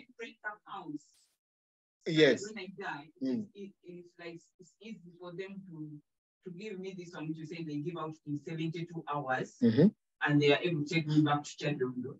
As they really confirm, did I really die? Yes. Did I die? What was the cause? Yes. When they go to the other things. Okay. Kakati kino kye bakola. Woofa ng'obadde olina emitwalo 25 okudda waggulu. Tugambe ziri mu Transamerica. Bagenda kukwata ba beneficiary bo babawe check ya mitwalo 2 n'ekitundu mu ssaawa 72. Kitegeeza basobola ozibawa mu ssaawa 5, maximum is 72 hours. Okay? Kitegeeza ku 25 bakuwaddeko 2 ontegedde osigazaayo emeka 22. Kakati olwo kampani n'etandika okunoonyereza omukyala yafudde ki tebaamuse tebaakoze eki lererere kati mu kunoonyereza okwo wekuggwaayo ne balyoka bakwata balansi nayo ne babawa cheeke zigende muki zigende waba beneficiary bo bonna yonna gye wabateeka. Kati ba beneficiary bantu baba nga bali kyaddo nga nze mfiiridde wa ssente bali muziwa abali ekyaddo ati nze afiiridde tufuuka nti eri nga ssente bazikuweereza abatyabali. Good question. Omukyala abuuza nti singa ba beneficiary bange bali Kampala Uganda ate nze nfiiridde ate ba beneficiary bagenda okuweera bali eri kakati yo company kyekola erina okubawa ssente bewateekako. Bw'obanga bewateekako bali Kampala erina okukola ki? Okubawa ssente. Probably that ekizibu kigenda kuba mu 72 hours okuba nti tebali kumpi naawe. Naye nga insurance ne bwe kuba kulinnya nnyonyi bagende banoonya abantu eteeka okuwa abantu abo bewateekako ssente. Check. Ne bwe babaawa eteekeddwa okubawa. Probably okuba nti nno bali Kampala kiyinza okuwanvuyamu ku time ey'okuweereza ssente ezo. Anti okuzzaayo ekyo kiva mu famire bo yo insurance ekwata ssente n'ebawa. Insurance gye bayita Everest ekola bino ebya concierge esobola okuzzaayo era gwe mulimu gwayo. Naye esooka kuwa check. Kakati gwe n'ogisasula okola omulimu ogwo. Ontegedde. So okyasobola okuga nti yadde bampadde ssente naye si be ngenda okukola ki? Okozesa. Ekyo kiri gy'oli. Lwaki bakola bwe batyo? Kubanga oyinza okuba nga okuzzaayo omulambo gwe Kampala kyetaaga emitwalo 2 kyokka gwe wagulayo ka polisi ka 10 5. Kakati abo nabo bakole batya munnange? Era bakuwe bakwata cheeke ye 5 ne bagiwa yenna gwe wagamba. Kakati gwe oba oyagala bo bakolere then bali balina okujja wa company bagiga kati tukolere kino ne kino tukusasule. Namani obadde olina kyoyongerako bakyowooza? Mbadde nina oba kyenyongerako bakyembuuza nti okwongerako nti bw'oba kyetuva encouraginga abantu nti kola kasita oba ng'olina polisi esusikiza emitwalo 25 oba ng'oguza akantu ka Evans kola Michael kyagambye contract n'akano tenzing. Bw'okola tenzing n'oteekamu omuntu gwe nagamba beneficiary wange mutualize ate si gwe ngenda okuteekamu agenda proxy wange kubanga ono yali ate si era nja kugamba ne bwe mba nfudde omuntu ono basobola okumukola ki? Ono ye muntu atuukirwako theyadde okuwa ekintu nti ekintu tenzing kikulu nnyo. Buli kirowoozo kyo ky'olina beneficiary wajja kufuna bye wamuwa bye beneficiary. Naye buli kintu ky'owandyagadde kikukolerwe olina osobola okugenda nti gundi yakola kino gundi yakola kino gundi yakola kino. Abantu abakuli okumpi noganze Michael yagenda okumukolera kino na kino bwe mbaye ng'abadde bwekino. Talina kuba beneficiary we. Kuba beneficiary alina Kampala. The procedures here of how to transport back abroad, to get in touch with you, they really don't know a lot about this system. It requires someone who is here with you. Yeah. Then kati kyagamba namane nti kutenzi oyinza oteekako mukwano gwo. Teetaaga kubanga agenda funa ssente. Yeetaaga kubanga asobola okumanya biki by'olina. N'ekiki ky'oyagala okutandikira. Okay. Waliwo abadde alina ekibuuzo ekirala oba ino badde n'ekibuuzo kidde ekibuuzo anti bano tebakiwulidde.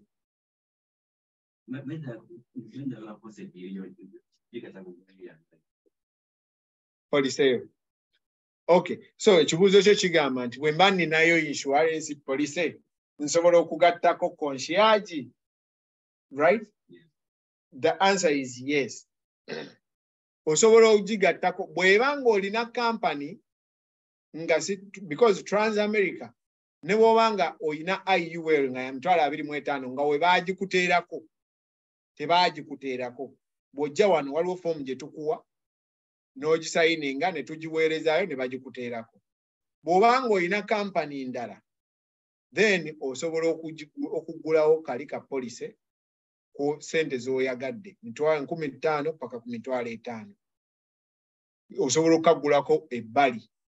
Naye akapolisi ako ogenda kasasula paka w'olifa because kagwa mu kika kya whole life.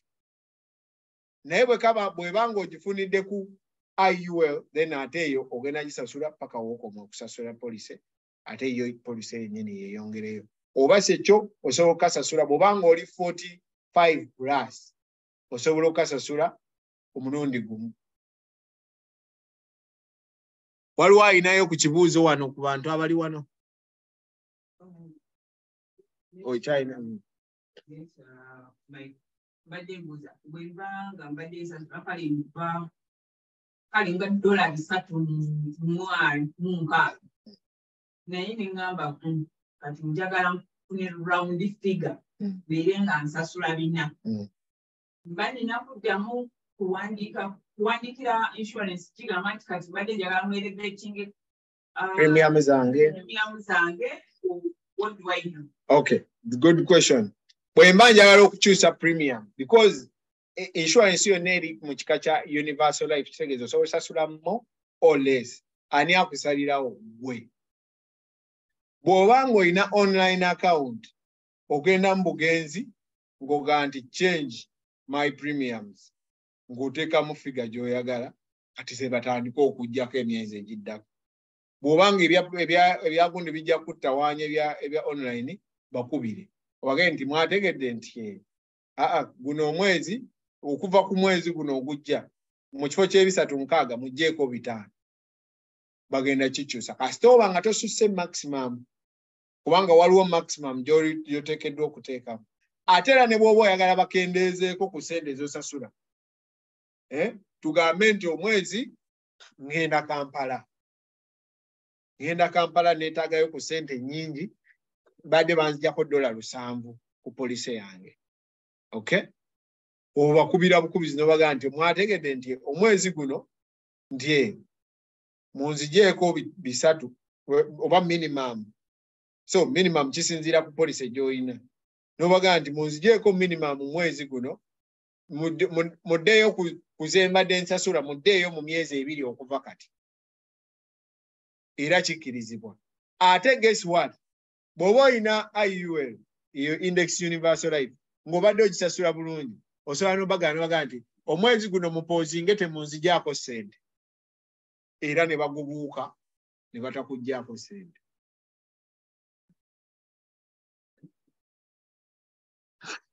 Njagala ku bibuuzo ku bantu abali online.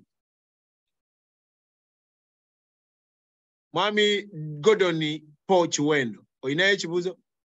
Bw'oba tolina ekibuuzo wakiriza unmuting otubuuzeeko.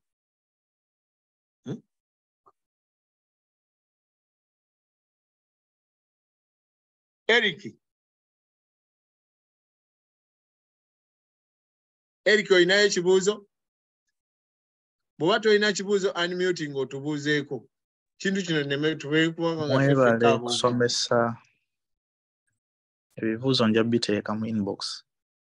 Mu inbox yange? Yes, sir. Esimu ogiyina? Nja kugifuna. Ojjuza akafomu? Working on it. Okay. Kale, webale nnyo.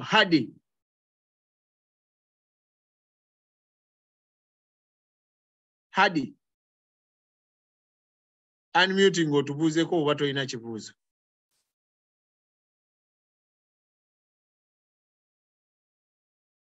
Hadi? Yes, iPhone. Nze sebo mbadde mbuuza. Gwani maama? Musibye mutyanno basebo ne bannyabo. Bulungi nnyabo. Oli otya eyo? Gwani? Ndi bulungi sebo nze bampita Priscilla. Priscilla gwe iPhone. Buuza nnyabo. Mbadde mbuuza ekibuuzo kyange nti kuzina essente z'ogamba cash value sebo nti omuntu bw'oba ozijjeeyo olina okuzizzaayo oba ozisigaza. Okay. Kibuuzo kirungi. Abuuza nti bwe mba nga nsutte ku ssente yange eno eya cash value nina okugizzaayo oba ne wesizzaayo. Ansa eri nti gwamanyi. Bw'obanga weewoze ssente okuzizzaayo bw'ozizzaayo singa ojjamu ssente mu cash value n'ozi withdrawing Kitegeeza bw'oba obaddemu n'emitwalo 5 ng'oggyemu 2 zisigala 3.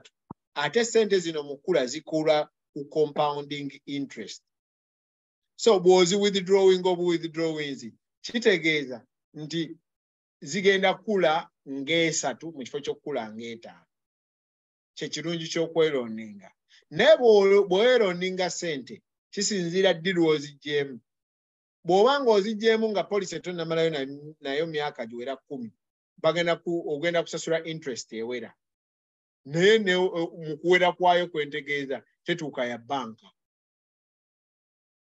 So kitegeeza ne bw'oba weewoze interest era eba ntono nnyo bayinza okusaba bw'oba nga mu Transamerica bayinza okusaba bayinza okugamba nti tukuwa interest ya 2.75% bw'otooza ssente.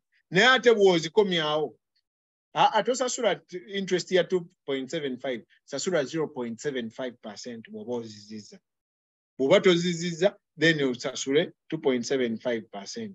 Onoozisasula ddi? Bw'onoofa abaziggyako kuze bawa famire abajjako ebbanja lye watwala ne interest. Jjukira already n'essente ziba zikuze. Kale ate bw'obanga otutte after 11 years nga weewoze after 11 years bagamba bw'oba otuttaawo twala 2% interest 2%. Bw'oba tozizizza bw'osasula 2%. Naye bw'oba ozizizza interest togisasula. Ndozo kisegedde mukyala iPhone Priscilla. Nkyakigiramu naye nja kwongera okikubuuza nga nkyetaaga ndoza nga tuli babiri. Kimbuuze kati abantu abalala bakitegeere. Andi kati kyembuuza kati ezo ssente zibeera zange nga za cash value. Ate lwaki baba bazinsabamu interest? Kyobola abantu olina option ey'okuwithdrawinga. Era bw'owithdrawinga tosasula interest tewali kyo osasula just charges zokka. Naye just okimanya nti mbaddeyo n'emitwalo gyange 3. Okay? Naye emitwalo gino 3 gye mbadde nayo nzigyeyo 2. Kaza mutwalo. Kitegeeza akatale bwe kalinnya by 10%. Mutwalo gwo kugenda kufunayo $100. So ng'ate singa obadde weewoze 2 ng'ogyewoze bwewoze. Gino 3 gyandibadde gisigadde 3 nti bwe gikola 10% akatale oba ogenda funa $3,000 mu kifo ky'olukumi. Ontegedde? Nedda sinnakutegeera kubanga era kugamba mbeera confused. Ndi confused nnyo mu ekyo ekintu ekya cash value kubanga ogambye nti omuntu bw'aba afudde essente ezo baziggyako ku face value. Bw'aba yeewola. Bw'abanga tezibeera z'amagoba ate lwaki baba bazinzijjako ku face value kubanga ziba ssente zange ziba zikoze cash value oyo interest. Ziba kati kankulage. Ssente zo buli lw'okola. Okay? Tugambe nti nno cash value alimu emitwalo 2 bakukkiriza kuggyayo mutwalo olwo naye wasaba emitwalo 5 kitegeeza 5 plus 2 olinayo emitwalo 5 mu 2. Okay? Kakati bakukkiriza kuggyayo mutwalo tugeze. N'ogenda oggyayo 15,000. 15,000 zino. Singa ozi withdrawings kitegeeza abadde n'ebiri wano osigaza gumu kitundu. Okay? Bw'ozi withdrawinga wano ziba tezikyali 5 mu 2 ziba giri 5 mu gumu n'ekitundu. Ontegeera? Bw'ozi withdrawinga kati bw'oweewola obwewozi 15,000 n'ozeewola gino gibadde 2 era gisigala gikulanga 2. Amagoba gezikola wano giba 2. Naye gwe jjukira oggyemu 15,000 ozeewoze gino gikyali 5 mu 2. Ontegedde? Bw'ofiira wano nga watwala 15,000 nga bajja 5 zino nga bazaawula kuno kubanga wazitwala.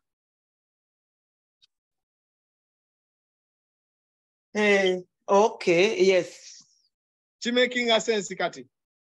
nkitegeera kati awo. So bw'obanga wazeeroninga bweroninzi bajja kujja bazaawule ku 5 but bakubisemu bagatteko ne ka interest ke zikoze naye jjukira eyo interest gye zikoze ntono nnyo ku zino 2 gye zikoledde. Interest y'ebbanja lyo ntono nnyo ku zino ssente gye zikoledde because zino zikola nga 2. Bwe ziba nga zifunyeyo 10% kitegeeza ofunye 2,000. So ng'ate gwe ebbanja eri 5,000 lye watwala bagenda kugasasula 2% y'5,000 which is 2% y'5,000 zibeera ssente mmeka? Zibeera $100. Okitegedde? So bw'ofiira wano bagenda kukwata $52,000 batooleko 5,000 ze watwala n'ekikumi. So batooleko 5,000 mu 1,000. Okay. Ontegedde? Ati ntegedde ssebo. Okay. Well, Thank you very much. Bwentyo.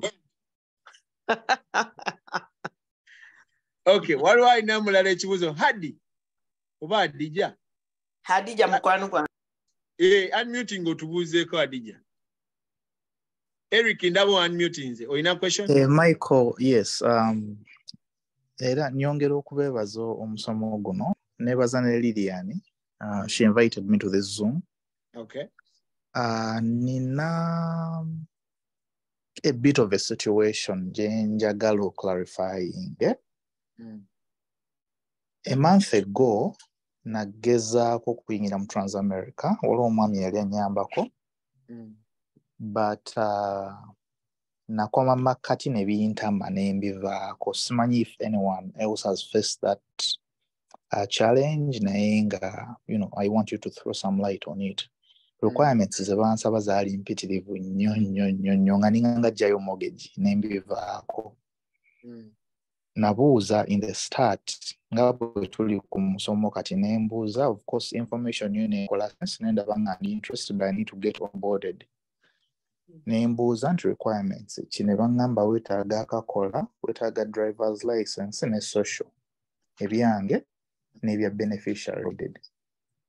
Bwe mbiwaayo ne baŋŋamba bagenda kumpa conditional, is it a conditional receipt or something, conditional coverage? Yes. Ne bampa ne file number n'ebyo nabyo ne bijja. Kaakati amidst the way ne bansaba ebintu ebirala. Ne bansaba passport gye najjirako ne visa ne providing. Ne mbuuza ono agent nti naye ate kati passport ekwataganira wa ne insurance. Insurance efuse immigration. Naye nesikayana nnyo because I needed the police balina IUL ennungi ne ngamba, you know what, passport ne ngibawa nga mulimu visa gye nayingirirako. Tebaakoma okwo ne bansaba tax returns. Tebaakoma okwo ne bansaba like there is a prescription gye namirako edda myaka giyise wenejira.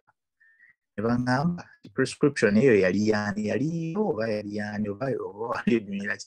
Naye kati munsabye returns, munsabye passport, munsabye social security. You know what? Kwa kati omunsaba return passport kati then kati because initially mwaŋŋamba requirements drivers employment authorization ne social byenawaayo naye like buli step nga ate basabayo ebirala so bibeera bitya abantu baagala okumanya requirements entuufu ziriwa. Okay, ekibuuzo kirungi ky'obuuziza mwami Eric. Ekisooka waliwo kye bayita underwriting. Bwe tuteekamu policy okusabira mu kampani yonna waliwo basic knowledge gye baagala okutandikirako. Ebiseera ebisinga baagala nga bw'obyogedde social driver's license kiki kye banoonya? Banoonya bakiyita mobility and morbidity kye basooka okunoonya. Toyinaayo bubenje overspeedinga, tonywa nnyo omwenge, tonywa sigala njaga, toyinaayo misango, health ye nnungi, ebyo batunuulira. Kati kampani ya Transamerica specifically yo nga yo company ebadde nga tekkiriza muntu yenna nga toyina green card oba nga toyina passport eya America. Bw'obanga ebyo tobiyina, company ya Transamerica ebadde tekuwa. Wabula Transamerica twagiteekako pressure nti eyina IUL ennungi nga bw'oyogedde, wabula abantu baffe abasinga nga naffe mwetuli. Ebyo bye batusaba tetukola ki? Tetubirina. Kati nga kitegeeza Transamerica efiirwa business gye yandifunye olw'okuba obukwakkulizo obwo. So just emyezi ng'ebiri emabega oba esatu Transamerica yagguddewo nega nti okay, kubanga ffe ensi ya Uganda n'ensi ekifaanana batutwalira mu category gye bayita category D, nti ffe tuli risk ennyo. Omuntu bw'agenda e Uganda kyangu nnyo okufiirayo. Y'ensonga lwaki baalinga batumu.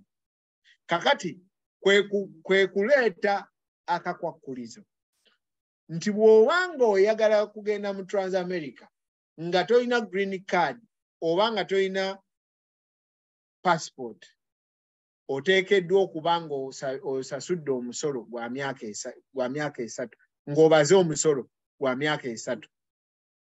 Era waliwo foomu gy'ojjuza okukiraga. Ebiseera ebimu basaba visa, olumu tebagisaba. Just okulaba wajja otya wano. Ebiseera ebimu lwaki bakubuuza prescription eyo, era emu ku challenges etufunye yeeyo. Nga bw'omanyi ebintu byaffe, wali abantu abaga nti nze namirako ku ddagala bwe nti nga mutuufu nga naawe bw'omanyi. Yali akola ki? Ayisaawo nsonga zaffe. Kakati ng'ate record yo eraga nti yalimira. Kati ekyo toyina bw'okijja mu record. Kye kimu ku bitutawaanya mu kusomesa mu kusabira abantu baffe insurance. So bwe bakubuye ono agent, nze omulimu gwange kukuconnectinga ne company kyesaba kyenzigyeewo nega nti wategedde nti baagala kino, kati baagala kino, era bwe sibiwaayo poliisi tesobola kukola ki? Kugenda mu maaso. Naye ng'ebiseera ebisinga ekyo kiva ku ebyo, bayinza okutwala information yo ne kiringa ku musawo. Bayinza otwala information yo yonna ne bagamba ne balaba nga bye bafunye bibamala ne batakuweereza musawo. Naye ate bayinza okutwala information yo ne bakebera health records zo nga ono mumuweereza omusawo. So kati ekyo tekiriiko formula, wabula olaba bulabi ng'oyo bagambye ebyo mumuweereza omusawo, ono temumuweereza, ono tumuwadde, ono tumumye, ono tumwongeza, kubanga basobola okukwongeza olw'eddagala lyewamirako. Kyekyo kye ŋŋambye nti waliwo eddagala erimu ng'abantu baffe nga bw'otuuka wano nga bw'omanyi ebintu bya immigration nga ayiyiza, naye ate eddagala n'aba nga eri baliraga. So talina bwaga nti eryo saalimira, era kyobola nti lituuka ne limuwa ne rating embi nga mutuufu obulamu bwe butuufu, naye ng'olwakiri ne bamuseera. So ekyo nga agent ayinza okuba nga talina kyayinza kikolera. Ndoza nkuzeemu mwami Eric. Yes, sir. Amiina. Oyinayo ekibuuzo ekirala sebo?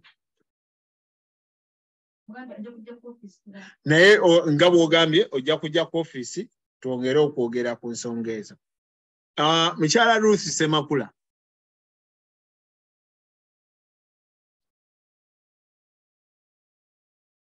Mukyala Ruth.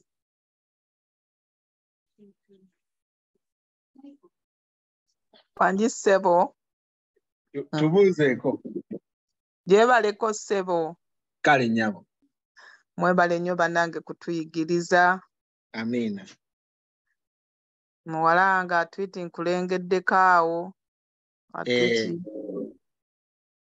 Mwebale kutuyigiriza bannange. Weewaawo.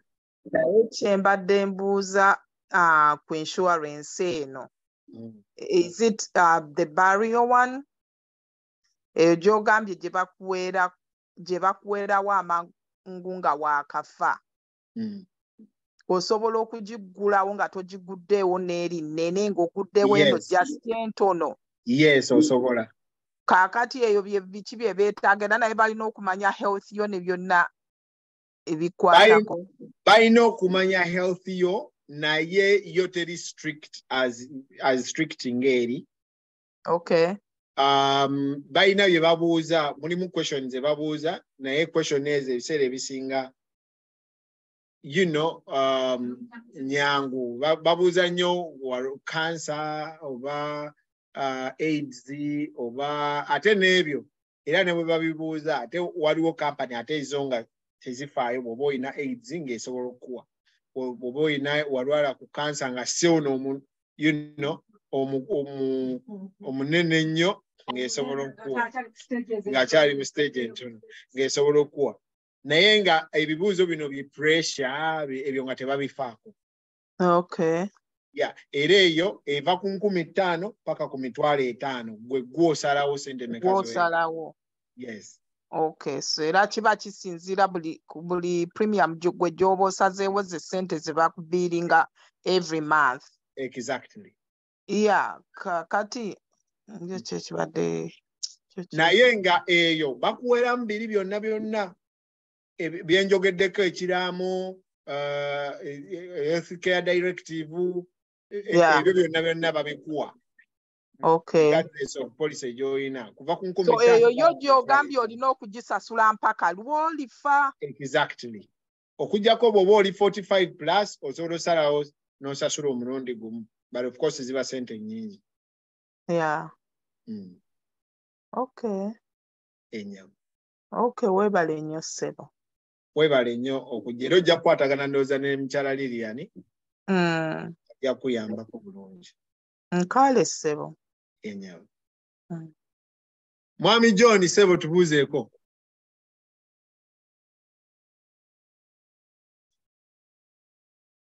John.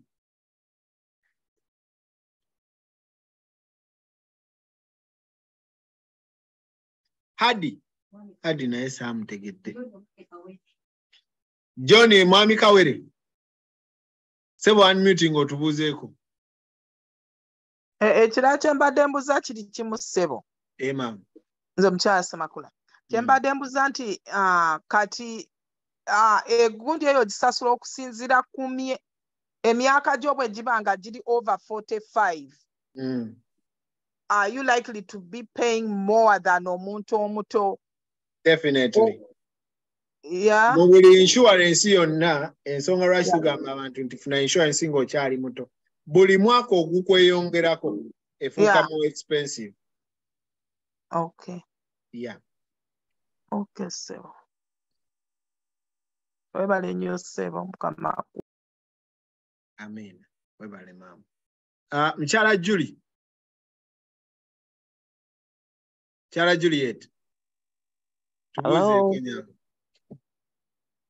Hello, mbalamusizzaako.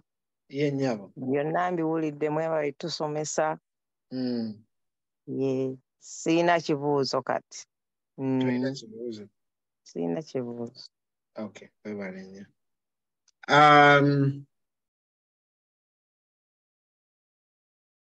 Ani atanatubuuzaako? June, mukyala June.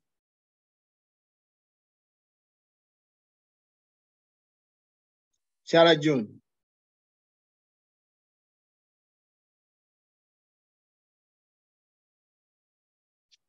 Mukyala June tubuuzeeko.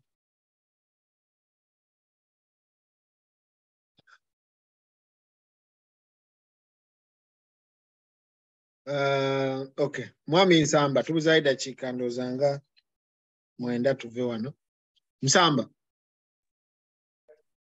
Ssebo neeyanziza omukisa naye mbadde nina client wano gwe mbadde nkolera illustration ssebo ne nkusomesa naye nga neeyanziza nnyo neeyanziza webale kusomesa nange omulimu ngukola wano ne nkusomesa bantu. Amiina webale nnyo omulimu ogwo. So is that you? No, okay. I was in this meeting at the same time we are doing this illustration. Yeah. So okay.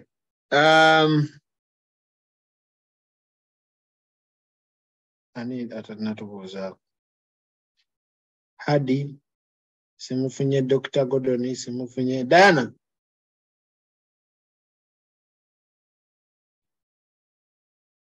Mbalamusiza nnyo mwenna abali mu katundu n'abali ku line. Nnyo tusimye nnyo mwenna abaweereza abamu mbwedda mbadde nvuga nga sibawulidde bulungi naye maze nentuuka ne mbawulira. Tweyanzizza olunaku olusembayo campaigning ebadde y'amaanyi. It's a blessing to be a member of this team. Amen. Webale nnyo mukyala Diana. Olunaku lw'enkya tugenda kubeera ku Victory Church. Tugenda kubeera tusomesa. Nolwekyo abantu bw'oba olina obusabira ku Victory oba ng'olinayo omuntu mugambe talusubwa. Namandi jangu omuwumbewumbe omusomo guno mu dakiika 3. Mwebale nnyo, mwebale ddala. Eric simanyi ki ky'obuuza, what time?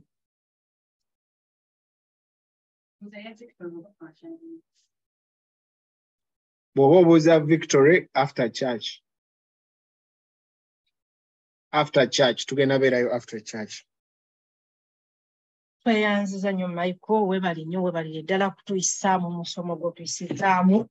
Tubeebaza bannyabo ne bassebo mwenna abatindiza eggendo okulaba nti mujja tuyige Ssente Yekipakasi. Tubeebaza abatudde ku Zoom ne mumala obudde bwammwe bwonna okutuuka kati nga tukyali balamu. Nyina essuubi era nti okutola twatandise n'okutuuka we tumalidde. Bw'oba olina tolina ky'oggyeemu we watawaanidde bwereere okujja, kiba kitegeeza toliddamu nakudda kubanga tosaanye nakudda kuba watolina ky'ojja kuyiga. Naye nyina essuubi nti buli muntu yenna ayina ky'aggyeemu ye kyawulira ekimugasa. Buli atuuse buli Kapalaga Nasibu.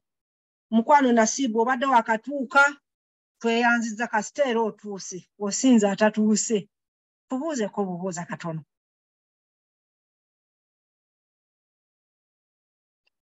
Tubuuzeeko. Yono benda. Omugamba ali. Omutinze. We mutinze tetukulaba. Ndewaleko nnyabo. Essebo munnange gyebale webale kutuuka. Oluganda luzibu. Never. Naye webale kutuuka. Kale baba. Naye kyessanyu nti omusomo guno tugulikodinze. Bw'onoogenda ku YouTube ya Kapalaga ojja kuyiwulira byonna from the beginning. Ani akuinvite nze? Nga sister wange nangi. Sorry. Catherine. Okay, still go back to Catherine. Omubuuze byonna ebibaddewo ajja bikuyitiramu. Our office is open 24 hours by the way. Ngande 24 hours. Kubanga fene weziba sawa 8 nga tulina omuntu gwe tusomesa tuba wano. So our offices are open 83 Cambridge Street, Burlington, and we welcome each and everyone. Wano kubanga omulimu gwaffe gwa kusomesa. So mwebale kujja. Nyina kyenjagala okugira nakyo.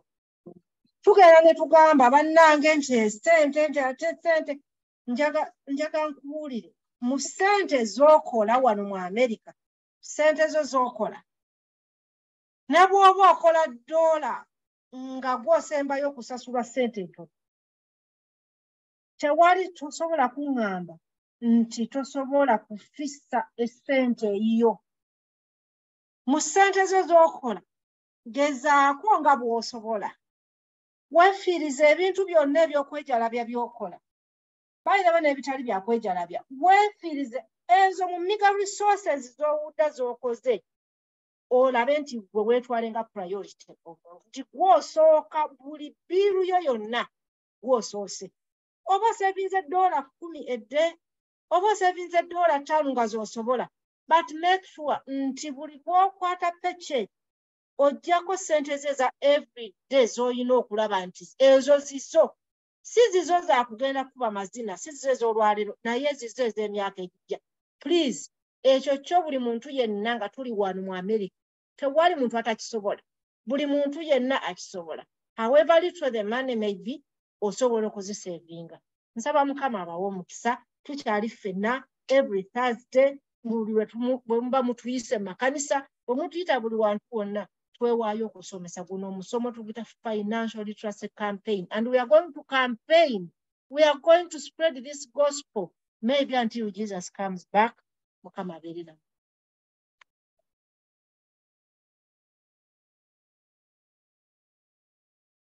Amiina. Abooluganda mwenna mwebale bandi kubeerako nnyo, mwebale nnyo kwagala nnyo okuyiga, mwenna mu biti mu ebyenjawulo. Mbalamusizza bamaama, bataata, abaami n'abakyala mwenna. Era nga bwe tusema olunaku olwaleero mbadde nsaba tuteeke mu nkolwa kikulu kya byonna tuyiga okwesasula. Bwe tunaba twesasudde tujja kusobola naffe okuzimba buno obugagga. It is never too late.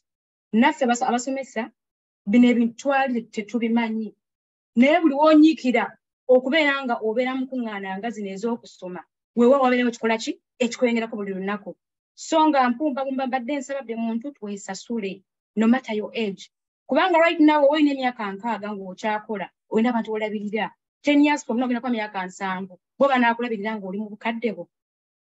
N'ekirala nga tunnamaliriza mbadde nsaba waliwo foomu eri awo eri mu chat, mbadde nsaba ogikooneko ogijjuzeemu kubanga olwa foomu eyo tujja kusobola okwengera mu maaso interactions zaffe nga twengera mu maaso okusoma. Nsabako na ku foomu eyo eri mu chat ejja kuba erina byekusaba ojjuzeemu weewaawo bugamba ejja kyamba okwogera nga tu interactinga. So nga nkomekereza tuyiga okwesasula. It is never too late. Tukola nnyo ssente y'ekipakasi tuyambe mu zino ennaku ze tusigazzaawo. Mwebale mwenna era buli lwakuna guno omusomo guno tuba nagwo buli lwakuna ku ssaawa 2 era lubeera mu lulimi Oluganda buli omu lw'ategeera. Nange omuteeso olaba nange Oluganda kati nduwulira bulungi kati ate gwali eyo. Bannange tunyiikira Abannayuganda tusome kubanga tuli bubi tetwagala kwongera kubeera bubi. Twajja mu nsi ensuubize twagala kubeerera ng'abantu abuli mu ki nsi ensuubize. Mwebale nnyo mukoze ekisembero ddala tulina omusomo mulala nga 7 October omwezi ogujja kugenda kubeera ku guli awo ewugani nga batugambye okusoma buli wobeera ng'obeera mu zino kuŋŋaana ez'okusoma ogenda kwongera okuyiga. Ogenda kubeera we Wubali nga 7 October teweerabira. Gwe gwa Luzungu si lwa Luganda. Gugenda kutabula Omunnayuganda, gutabule Omusipaana, gutabule Omuzungu, Omungereza, ffenna. Naye nga bina twagala okukola ki? Okubanga tuyiga. Mwenna abazzereeti musobola obifuna ku Facebook, tuli ku Facebook, tuli ku YouTube, oba naffe okututuukirira. Offices zibeera open. We are just a call away. We are open for appointments. We can meet you on Zoom. You can come to our office or we can come to your house. Guno omusomo twagala gutuuke buli nsonda y'ensi. Mwebale nnyo. Naddala nga sinaba kuvaako clickinga genda mu chat yo and you click kweyo line eyo. Waliwo Joy wakajja tusaba otubuuzeko nga tetunaggalawo. Mukyala Joy tusaba unmute nga otubuuzeeko nga tetunaggalawo.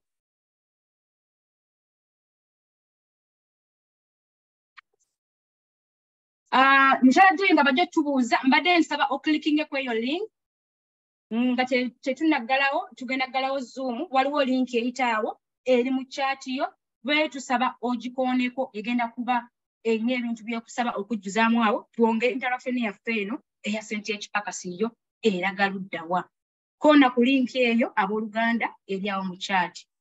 Mukyala Joy twagala kuwulizaako maama, twagala kuwulira ku ddoboozi lyo, tuwulira nga ffe twogedde nnyo nawe twagala okuwulirako maama. Osanze tumaliriza naye ng'era bw'okona ku link eyo tuba tusobola okugoberera ne tugaba byonna by'osubiddwa kwaketandisi ku ssaawa 10. Other than that, ngenda kuyita Mwami Michael. Okay. Anzikiriza okuggala abooluganda mwebale mwe bayire ddala kujja. Tubaagala nnyo era Mukama abakuume. See you on Thursday. Thank you. God bless.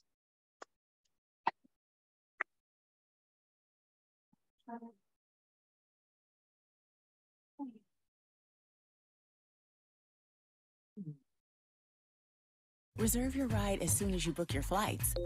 To all the planners, now you can reserve your Uber ride up to 90 days in advance. At Amica, we know the most important part of the